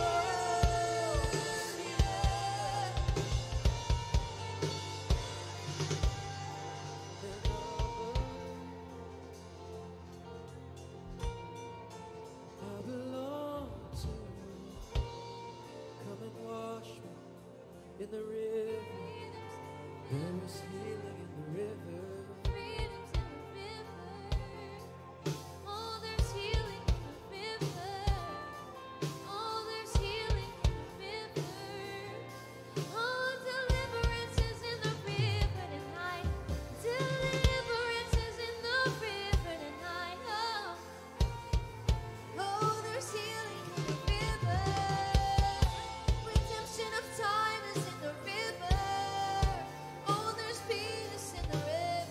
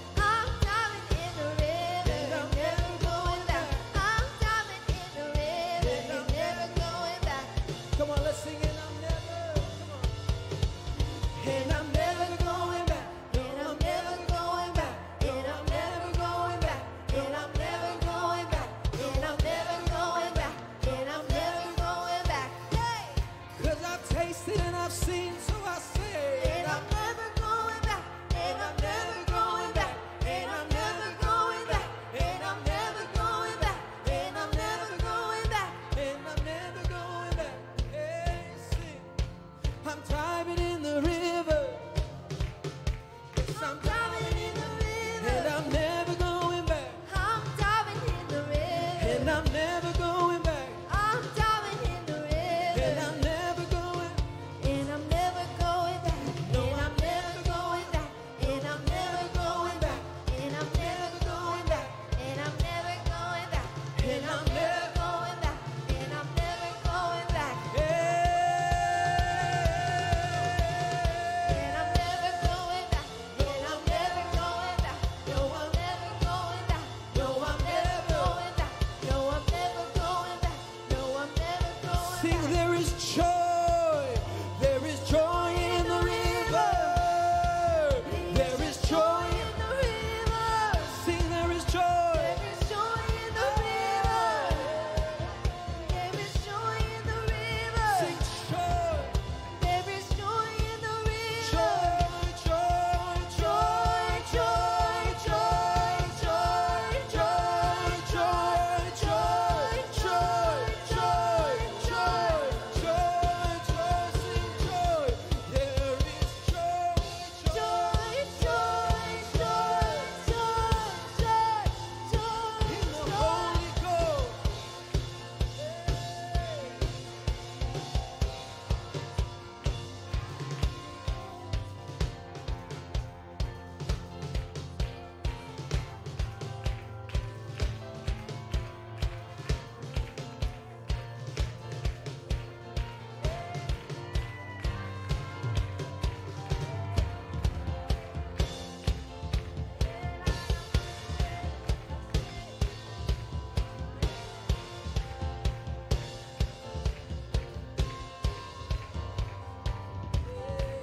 Come on, how many of you guys say something broke off of me? Come on, raise your hand. Give me a little bit more microphone. Say, if you say something broke off you, let me see your hand. Come on, look around the room. That spell of witchcraft is broken. Hallelujah. Hallelujah. Amen. He's got something? What you got, Tyler? Come here.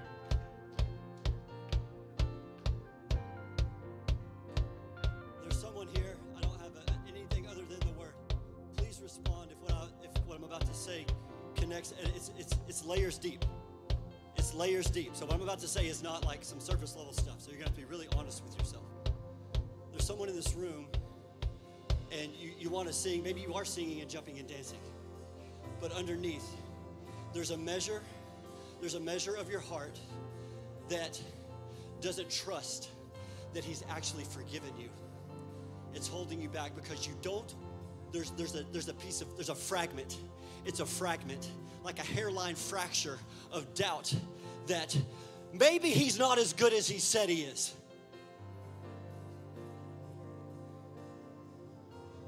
You've heard the message.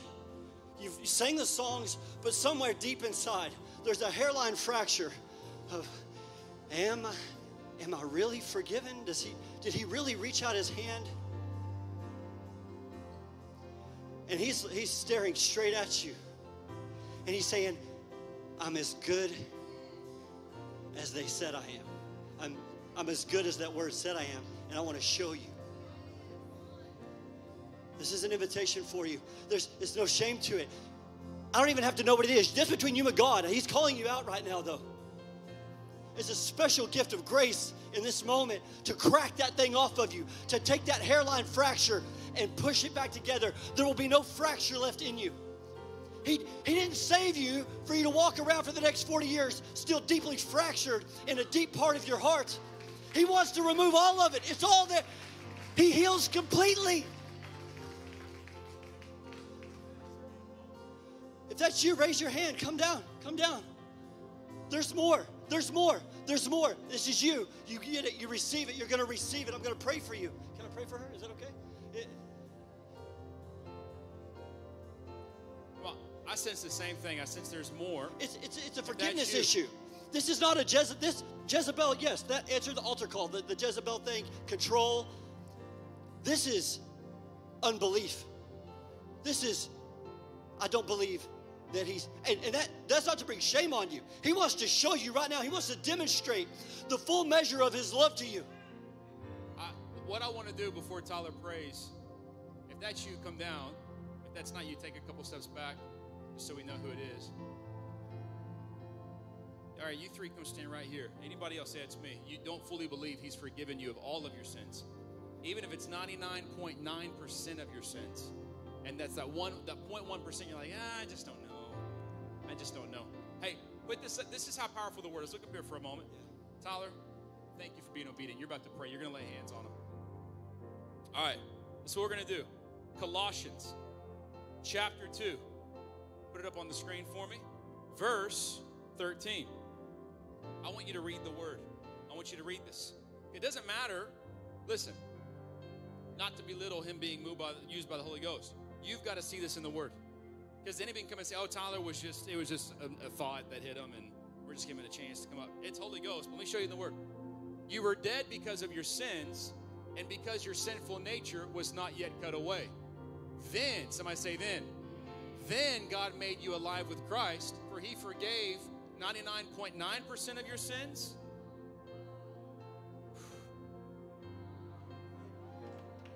All of your sins have been forgiven. All.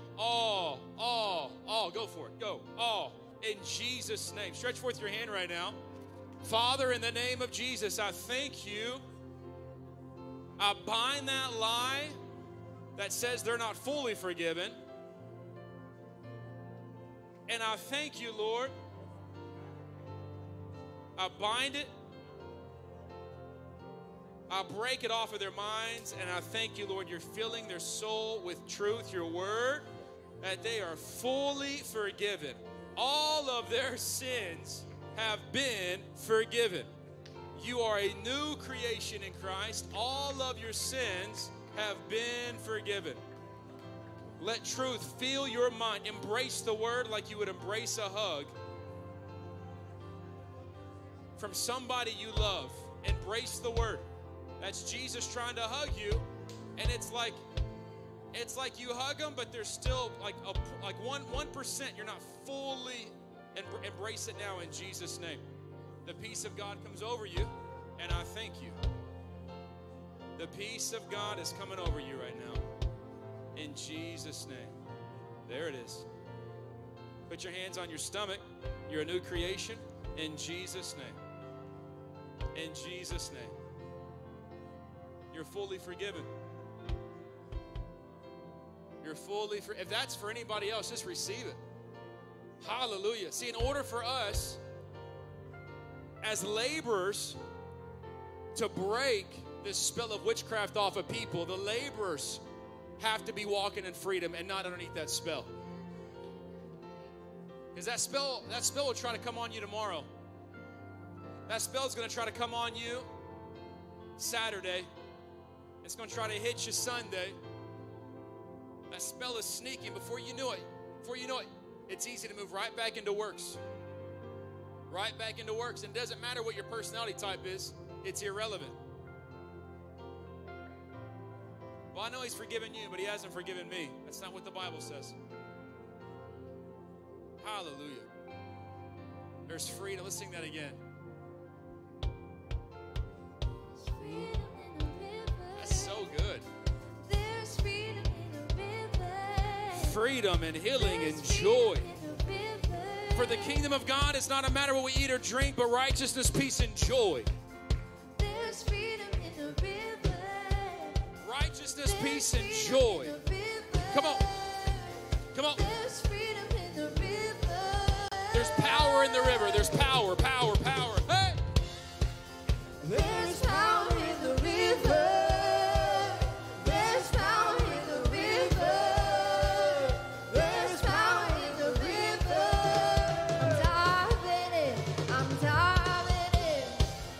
There's power in the river. There's power in the river. And I'm diving in. There's power in the river. There is love.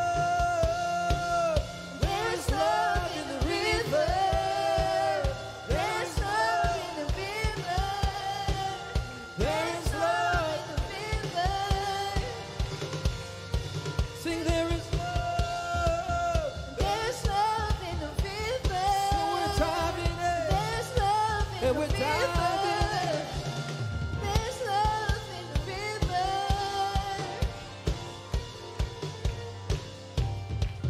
There's joy in the river. There's joy in the river.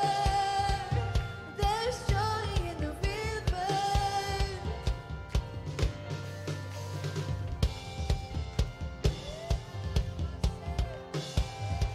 Hey, we're diving in. We're diving in. We're diving in. We're diving in. All right. Hey, stay in this pocket. I want you to put up, media team, that picture that Lydia drew. I want you to see this prophetic picture. Lydia down here, hanging out with the Holy Spirit. She drew this picture. This is our building. And underneath it is water and roots. Roots that are growing deep. She drew that and posted that on her Facebook page. And then tonight, unbehold to me, we were going to hit this flow. I didn't tell the team to hit the flow. Zoe probably had no idea, did you, that you were going to hit this flow? No idea. And then here it is.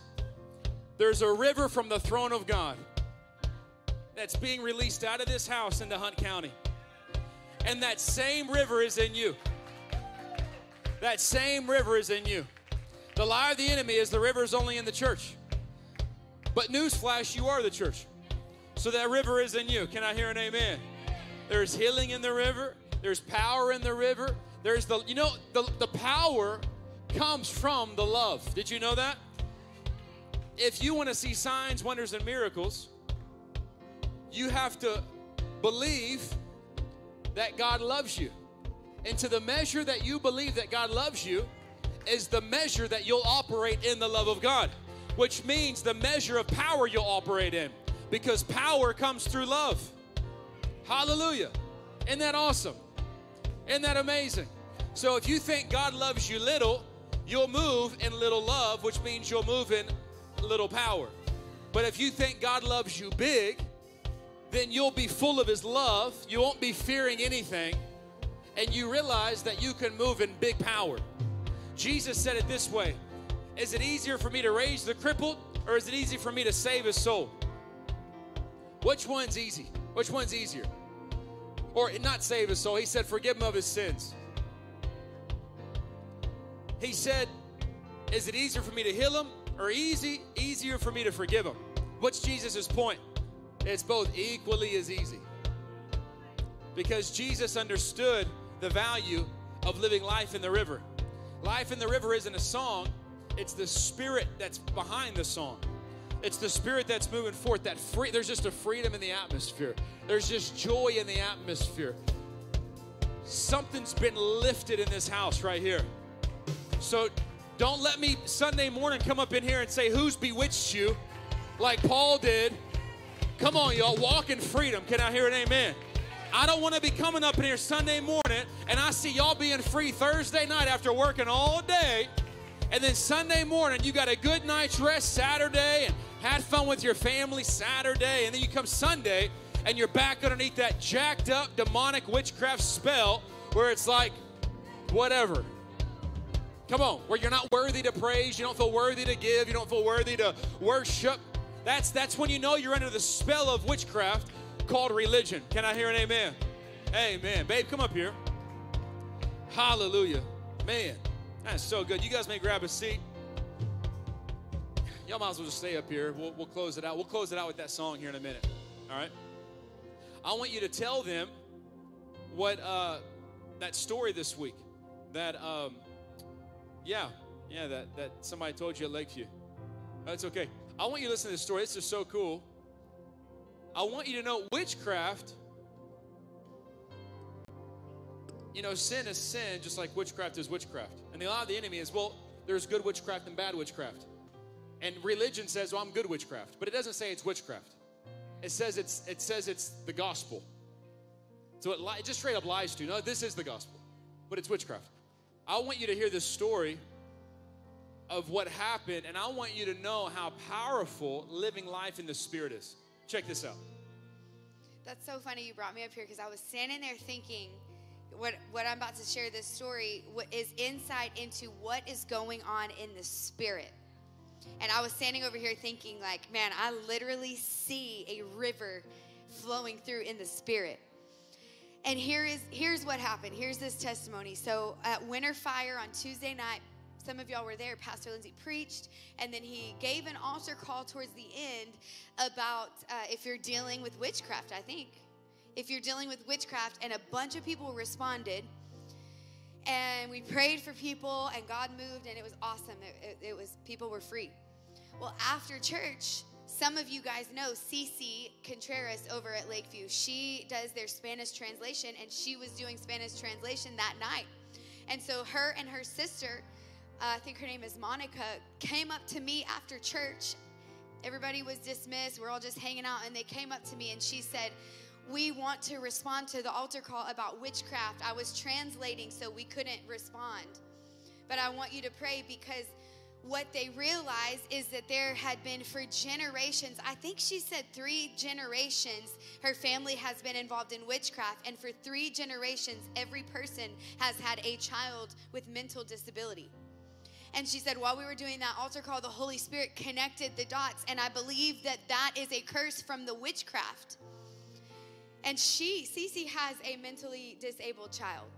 And we've been contending for his healing for years, since we've known them.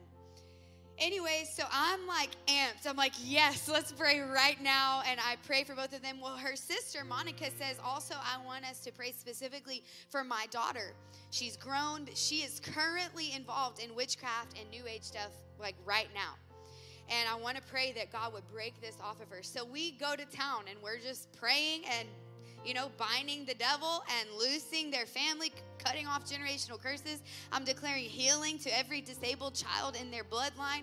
I mean, we're just going after it. We pray over Monica's daughter and just that God would awaken her and get a hold of her.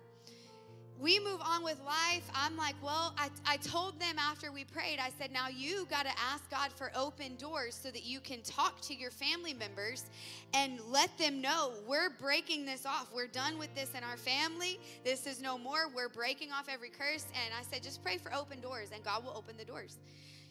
And that was it. Well, I went to Lakeview Monday night and I taught lecture over there. And after OSM, Monica comes up to me and she said, Pastor, I got to share with you what God has been doing in our family.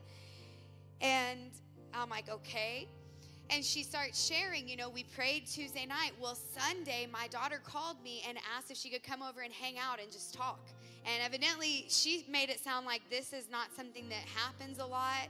But her daughter just wanted to come talk to her. And so she came over, and Monica said, I knew that this was an appointment and an open door from the Lord that I've been praying for. And so she started talking to her about we're breaking generational curses. We're not doing witchcraft anymore. You're going to be set free from this. We prayed for you Tuesday night, and we prayed for our family Tuesday night.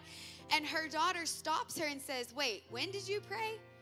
And she said, last Tuesday night. And her daughter said, this is super weird, but I came home from work Tuesday night, and after work, I always lay in my bed and listen to music and just chill and veg out. And she said, I was laying in my bed, I was listening to music after work, and out of nowhere, I saw a woman's hand come into my room and reach in and try to rescue me, and her hand had long black nails on it. And I'm showing you right now. Monica said, I told her that was Pastor Jody's hand. She had long black nails. And I'm telling you, God was doing something when we were praying. I'm telling you, I got my nails done that Tuesday afternoon. That is what's happening in the Spirit when we pray. We have no idea. The Bible says not to look at the natural and what we can see, but to set our eyes on the unseen. Because I'm telling you, God is moving. Assignments are being fulfilled in the Spirit. I looked at Monica and I'm doing this to her. My eyes are huge. And I said, I don't even know what to say. I said, well, did she get delivered? And she said, not yet, but it started. The work was started. A seed was sown. Honestly, I don't know if I was pulling her out or dropping a seed. But what the point behind the story is I came home and I am like, I'm freaked out by this because I don't even know if this is like biblical. I've never heard of this, but as we always say, if it's Jesus, I want it. And we are praying for work to be done and damage to be done in the spirit. So I told Pastor Lindsey, what this makes me want to do is quit everything else in my life and just pray all the time. Because we have no idea. We have no idea. You have no idea what your prayers are doing for your family. You have no idea what they are seeing in the spirit as we are calling them home and as we're breaking curses off of their life. What if they're seeing your hand? What if your family is seeing visions in the spirit? What if they're seeing dreams at night of salvation come into their home and deliverance and freedom and healing come into their home? Whoa. Whoa. Anyways, that's all. That's so good. That's what you call supernatural. When God's super meets our natural. That's Holy Ghost. I'll tell you a quick story about Kenneth Hagin. How many of you guys know Kenneth Hagin? He's now with the Lord. He was a great minister. And but he tells this story about a couple that he heard about or knew personally. And God woke up the woman at night to begin to pray, and she didn't know what to pray for. So she prayed and then went back to bed, but didn't have a release in her spirit. So God woke her up again, and she got up and prayed. Eventually, her husband got up and started praying with her. And they remembered, one of them remembered there was a church van or something with people from the church that were coming back from a trip. So they were thinking, maybe we need to pray for them. They prayed, still didn't have a release in their spirit. And so that Holy Spirit gave the husband wisdom and said, pray that whoever this person is we're supposed to pray for, pray that God gives them a dream. So they prayed that God would give them a dream, and they went to sleep. True story. The next day, there's a guy who went to a Holy Ghost church. He goes to work. He worked on, sounded like some kind of construction job, manufacturing job, whatever it was. He gets there, and one of his coworkers didn't show up to work. And his coworker's assignment was to go to the top of this tower and man the position up there. And so this Holy Ghost guy begins to climb the tower and either gets to the top but doesn't stay long, or gets like halfway up there and comes back down. I forget all the details. It's been a minute since I heard the story. But he doesn't stay long, and he comes back down, and he tells his supervisor or somebody, he says, I can't go up there. I had a dream last night that cable up there snapped and chopped my head off. Well, there was another coworker standing by, and he said, I'm not superstitious, so I'll go up there.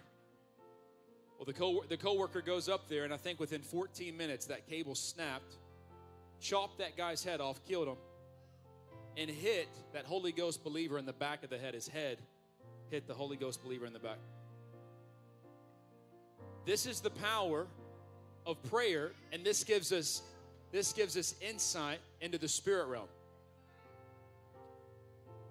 You may wake up thinking you've got indigestion, but really the Holy Ghost is using that to tell you to wake up and pray. You may wake up, I woke up one time in the middle of the night because I just simply had to use the bathroom. I had to make my bladder gladder. That's all I had to do. And as soon as I woke up, I heard Python spirit. I mean, clear as day. It was like as if somebody said it in my ear. I didn't hear an audible voice, but it was just so loud. Python spirit. And I knew that was for our church and that was for Hunt County. Well, Python spirit is the spirit of divination, which is witchcraft. And that Sunday I preached on Python spirit, and that spirit got broken off of, I don't know how many people in our church, to be honest. Could have just been one, could have been more than one. But God began to advance us after I preached on Python spirit. There's something else he showed me that I did that same day. But point being, Holy Ghost is talking, chances are a lot more than we're listening. And we're a spirit being. So I want you to close your eyes and pray this before we go into money talk. just pray this simple prayer. Say, Father, come on, all over this place, say it bold and say it loud. Say, Father, make your reality, the spirit realm, my reality. Say that again. Say, Father, make your reality, the spirit realm, my reality. Grow me past what I see with my natural eye. Grow me past what I feel. Teach me, Holy Spirit, to identify and live out of my spirit, man. Where you live, Holy Spirit. For against that, there is no law. In Jesus' name. And everybody said, amen and amen. God's good, isn't he? Oh, man, I could preach right now on the kingdom of God. Oh, my goodness. I could give you verses that would bless you. But maybe we'll do that a different day. We're going to do money talk, and then the MC is going to come and close us out. I do want to remind you this Sunday, though, we're sharing a big announcement. You're going to want to be here. It's going to be awesome. And then we have our Pulse Night. Everybody who serves in this house, you're serving on any team, we're having a special night with the Pulse. And anybody who wants to join the Pulse is simply anybody who serves and volunteers in this church. And if you're interested in serving and getting connected, come to that night as well. We'd love to have you. It's going to be a fun night. Go with me in your Bible to Colossians. Let's bring the music down a little bit. Once the MC's done, worship team, I'll just go back into that flow. That's just so good. Bring that flow on Sunday too. Just put that somewhere in the set. It's just so good. Are you going to be singing Sunday? Yeah? Awesome. That'd be great. I want to tell you too, we're having another revival weekend coming up. And that's in March. You'll be hearing about that. What are the dates? March what? Come on, somebody look that up for me real quick. I want you to mark your calendar because I want you to begin to pray into that weekend. Pray for souls to come to Jesus and their spirit be saved. 18th through the 20th. It's a Friday night through Sunday night. It's going to be at Lakeview. Sunday morning, we'll still have church here. They'll have church there at Lakeview. But all the campuses are going to come together. And we're going to party and see some people give their life to Jesus and see witchcraft broken off of people. Come on now. We're going to be going back to Hope Week, going up to Eau Claire again in March. Is that the week before that? So we'll be getting back from another Hope Weekend that they're doing the same thing, and then rolling into that weekend. Oh, it's going to be such a great week. That's in March. That's right around the corner. All right, let me show you something. Colossians chapter 2. The kingdom of God, I want you to, somebody bring me that stand real quick just so I can have a little bit of mobility up here. Somebody say the kingdom of God. Oh, that was cute. Some of you did it louder than others. Say the kingdom of God. Come on. The kingdom of God is your new reality. Thanks, Jay. The kingdom of God is actually, I'm going to keep this brief. The kingdom of God is actually your new life. That is the new reality. The Bible says Jesus, who is your real life, Jesus is seated where? Not a trick question. He's seated where? At the right hand of the Father. So then how are we seated with him in heavenly places? By the Spirit. Your spirit now has Holy Spirit living in it. And I point to my stomach because out of your bellies will flow rivers. Holy Ghost lives somewhere up in here in your spirit, man. Right in here. So, somebody say the kingdom of God. All right. This is what's amazing about the kingdom of heaven. Jesus said, pray this way, my Father in heaven, may your name be kept holy. Your kingdom come, your will be done where? Where? On earth as it is where? In heaven. So let me ask you this question. I want you to think about it. Do you know, how do I word this?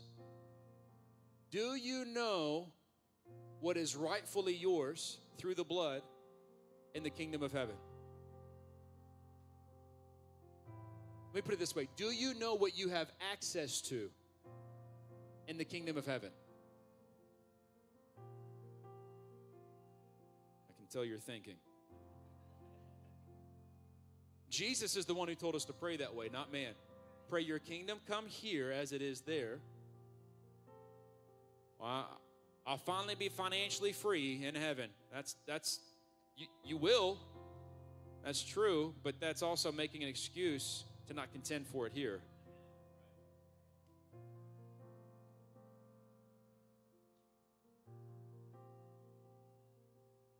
I'm looking up something, guys. Hang on.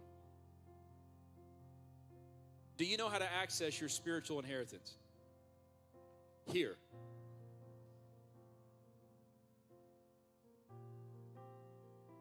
Do you even know what your spiritual inheritance is?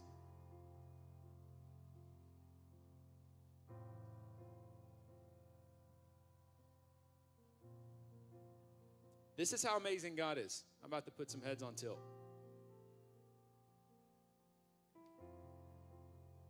God can make something out of nothing. How many of you guys would agree with that? If he needed to.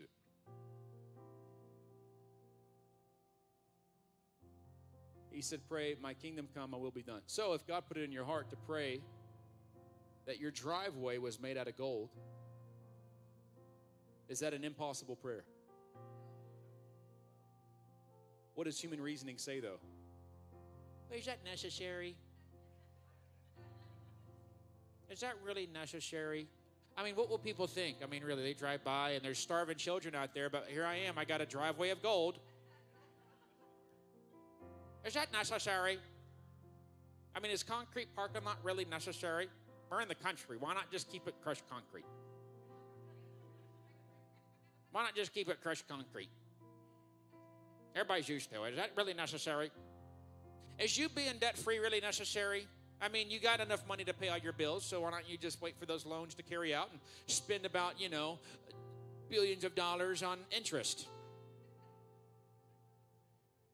Yeah, let's waste lots of money on interest because we want to be a lazy believer.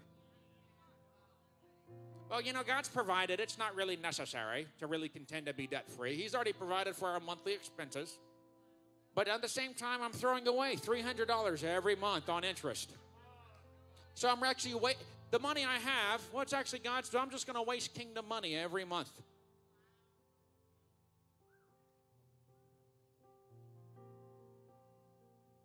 It was God's idea for us to come into agreement with his will on earth as it is in heaven. Is God in debt? Is God paying interest payments to anybody?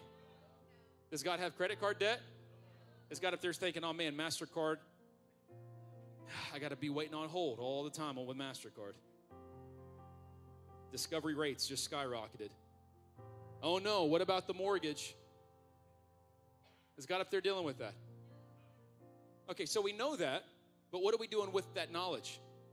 Because the Bible says even the little revelation you do have, if you don't use it, it'll be taken away from you.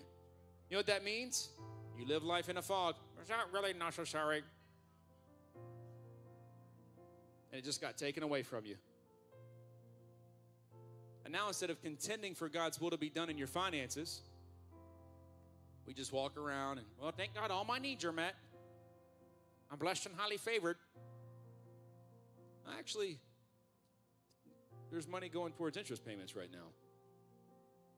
So this is what happens.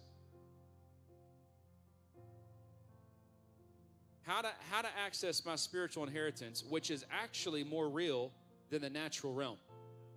Your spiritual inheritance is more real than what you see right here. But if you don't believe it, you'll struggle accessing it. That's why that prayer, Father, let your reality become my reality. And when you live in the spirit realm, then you take command over what's rightfully yours through the blood. It's not arrogance, it's trust in the blood. Oh, wow, they're just really arrogant. No, actually, they've got a revelation that other person doesn't have. So let me teach you something real quick. The kingdom simply means the king's domain. I want you to say this. I'm an ambassador of the king's domain. Do you look like you're an ambassador of the king's domain? Do you talk like you're an ambassador of the king's domain? Does your bank account back up the king's domain?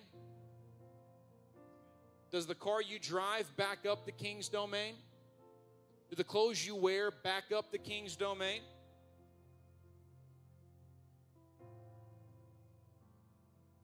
It's a game changer. Because he's got streets of gold. But I'm fine with my Pinto. You know, I don't want to go around just gloating and boasting, I tell you. So God keeps me humble by driving this piece. That's fine. You'll make it to heaven, and God will use you to bless people and, you know, spiritually, and God can use you to see people come into the kingdom, but that's not God's will for you. It's not God's will for you. Your spiritual inheritance.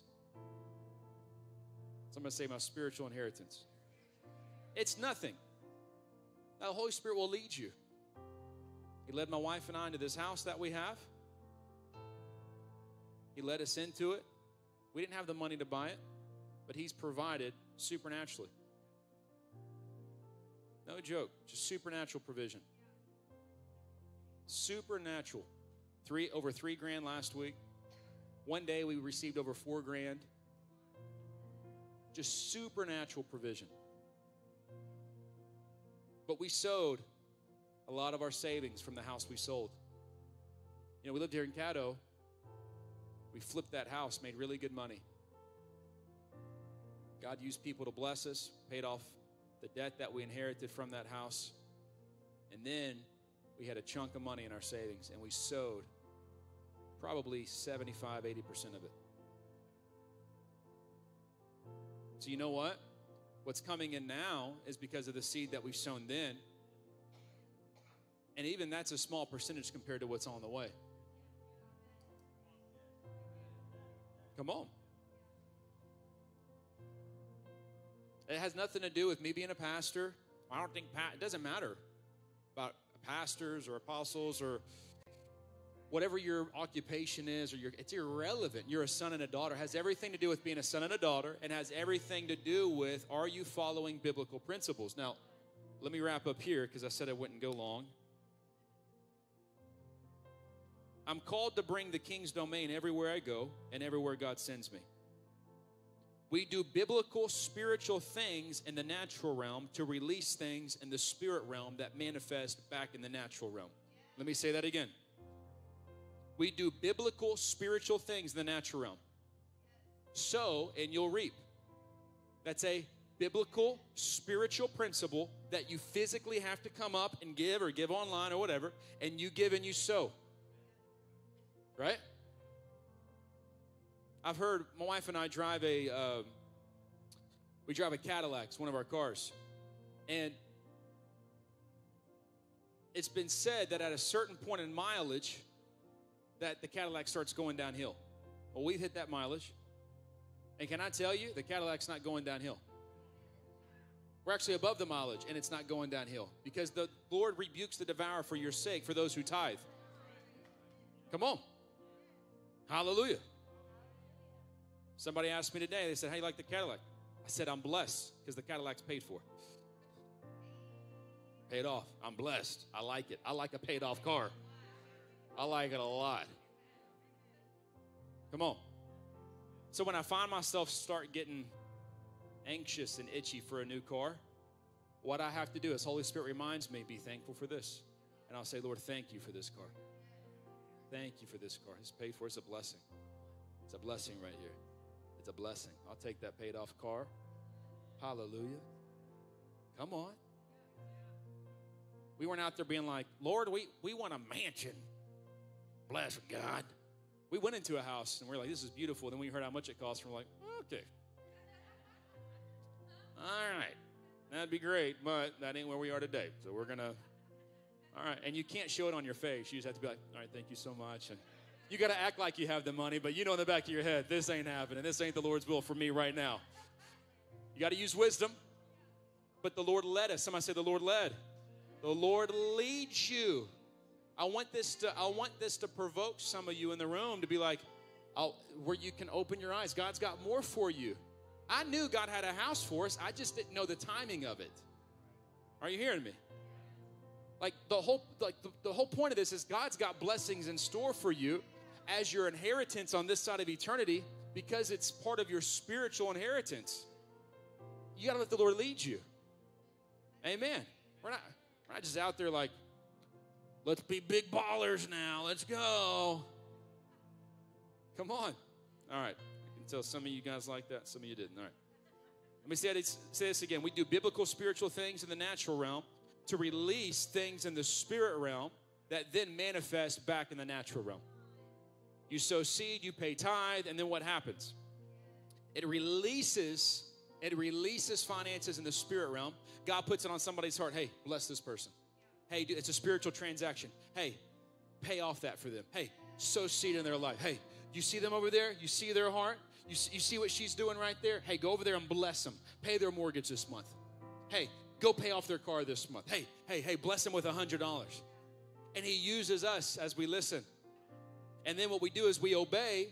And then that person, because they sowed seed, now it was a seed that they sowed. And then God used you, a spiritual transaction from the Holy Ghost, to say, hey, do this. And then guess what happened? That seed they sowed multiplied, and it manifested through your hands in the natural realm. Isn't that amazing? Or you get an unexpected check in the mail, or you get a phone call saying, hey, Granny died and she left you $50 million. You're like, hallelujah. Come on.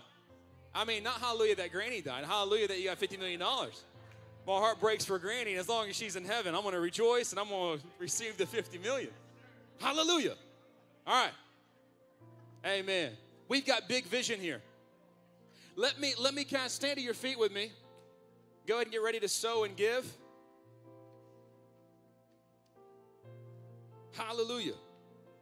Get ready to give. Get ready to sow. Let the Holy Spirit put it on your heart what he'd have you sow.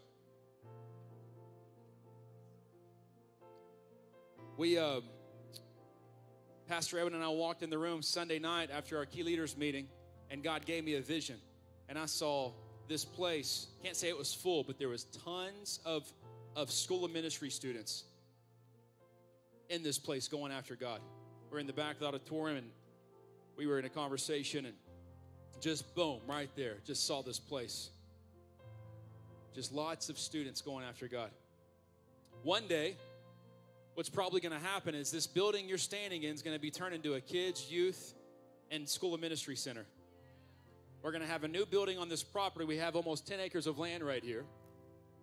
And we got a mortgage payment that is going to be canceled out because God's going to bless this house with supernatural provision to pay off the debt of this property. Come on, that's around $800,000, $850,000, somewhere in there. All right? We sowed seed in our Lakeview campus a year or two ago for the purpose of paying this property off. I don't have time to get into this teaching, but the Bible talks about he's looking for those who will eagerly claim what is rightfully theirs, which is their spiritual inheritance. He's looking for those who will eagerly claim it.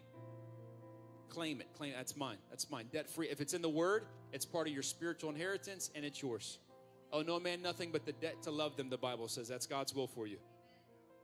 Oh, no man nothing but the debt. What could you do if you were debt-free? How less could you work a job and work more for the kingdom? What could you do? What would God have you do? Hallelujah. Spiritual inheritance. How do you access your through the blood? But you got to know what is rightfully yours. Amen? Amen. Now, materialism, can't take it with you to heaven. Can't take it with you to heaven. Can't take your money. You know, God was showing me money is simply numbers. It's simply numbers. When I do my budget, I see numbers. It's numbers. And it's His money. I see numbers. And it's His. And He can make those numbers increase. He can have me give it all away and I'll see a zero. But I know that even though in the natural I see a zero, there's a spiritual transaction going on, and there's about to be a big wave blow in, and that zero is about to turn to double, triple, quadruple what's in there. That's how God works. We look at the natural and fear creeps in, or you can see it through spirit eyes and say, whoop, I did something in the natural. It was a spiritual transaction. And now something's going on in the spirit. I can't see, but something's about to break. Amen? That's how you access your spiritual inheritance. I want you to come into agreement with me and our staff. This place will be paid for. And the spirit, it's already done. Everything's been done through Christ. It's already been accomplished. So what we're going to do is come into agreement with God's will that's going to manifest in the natural. Amen? And do the same thing over your finances. Amen? Amen. Let's pray for God's house first. It's more important than our own house. Can we do that? It's more important than my house. It's more important than your house. Father, right now we thank you that everything has already been accomplished and fulfilled in and through Christ, the work on the cross. Every blessing, every spiritual inheritance has already been fulfilled. So, Lord, right now we come into agreement as a body of believers, united with one heart. And we come into agreement with your will that this place is debt-free. In the spirit, it already is debt-free. And so we come into agreement with your will that the money will manifest itself now. We call it forth now in Jesus' mighty name. Will you do that right now? We call it forth to manifest now. We claim it eagerly. This is our campus that you've called us to steward well. Jesus, you're the head of the church. And we come into agreement with your will in Jesus' mighty name.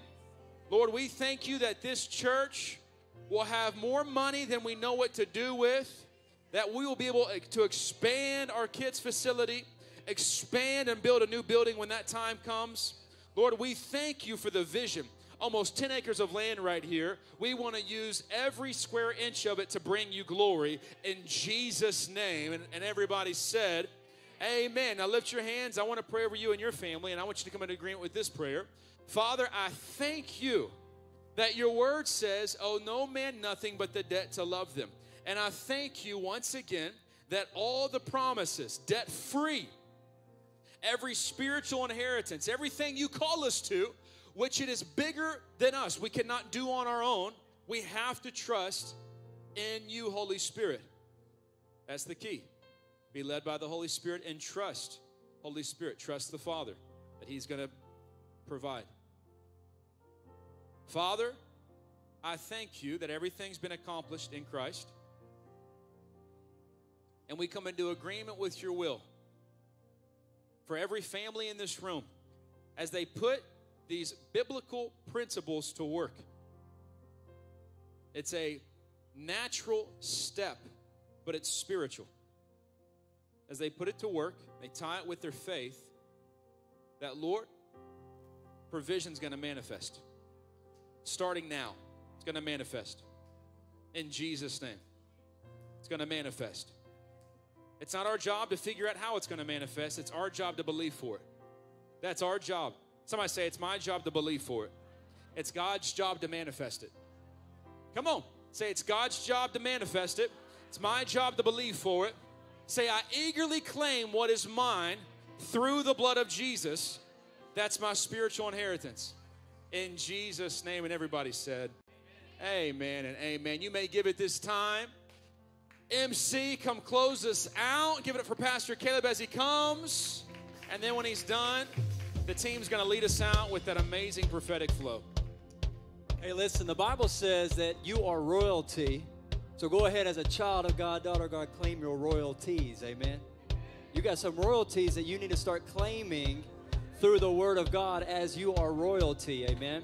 So go ahead and start claiming those things. But this Sunday, everybody say this Sunday, is Vision Sunday. Everybody say Vision Sunday. You are going to want to be here. Why? Because we're going to go deep into what we're moving into, what we've been talking about, discipleship, and what we're going to be rolling out there, also with outreach and what this is going to look like this year for us. So you're going to want to be here with us that morning. And then if you serve on the Pulse or you would like to get involved, Sunday night, we're going to be having our Pulse meeting at that time. So come be with us Sunday night as well. But also I want to remind us, Dakota and Ingrid, you guys raise up your hand back there. Look at that amazing couple. This Sunday for Vision Sunday, our leadership's going to be praying them out. We're going to be releasing them this Sunday. As you are well aware, hopefully, they're going to be planning an Oasis campus in Tampa, Florida. And so this Sunday, we're going to release them out, and you're going to have an opportunity to sow into them. And what comes in is going to help get them launched out there and get planted. Amen. So be prepared to give this Sunday as well. We love you guys. Be on Oasis wherever you go, and we'll see you Sunday.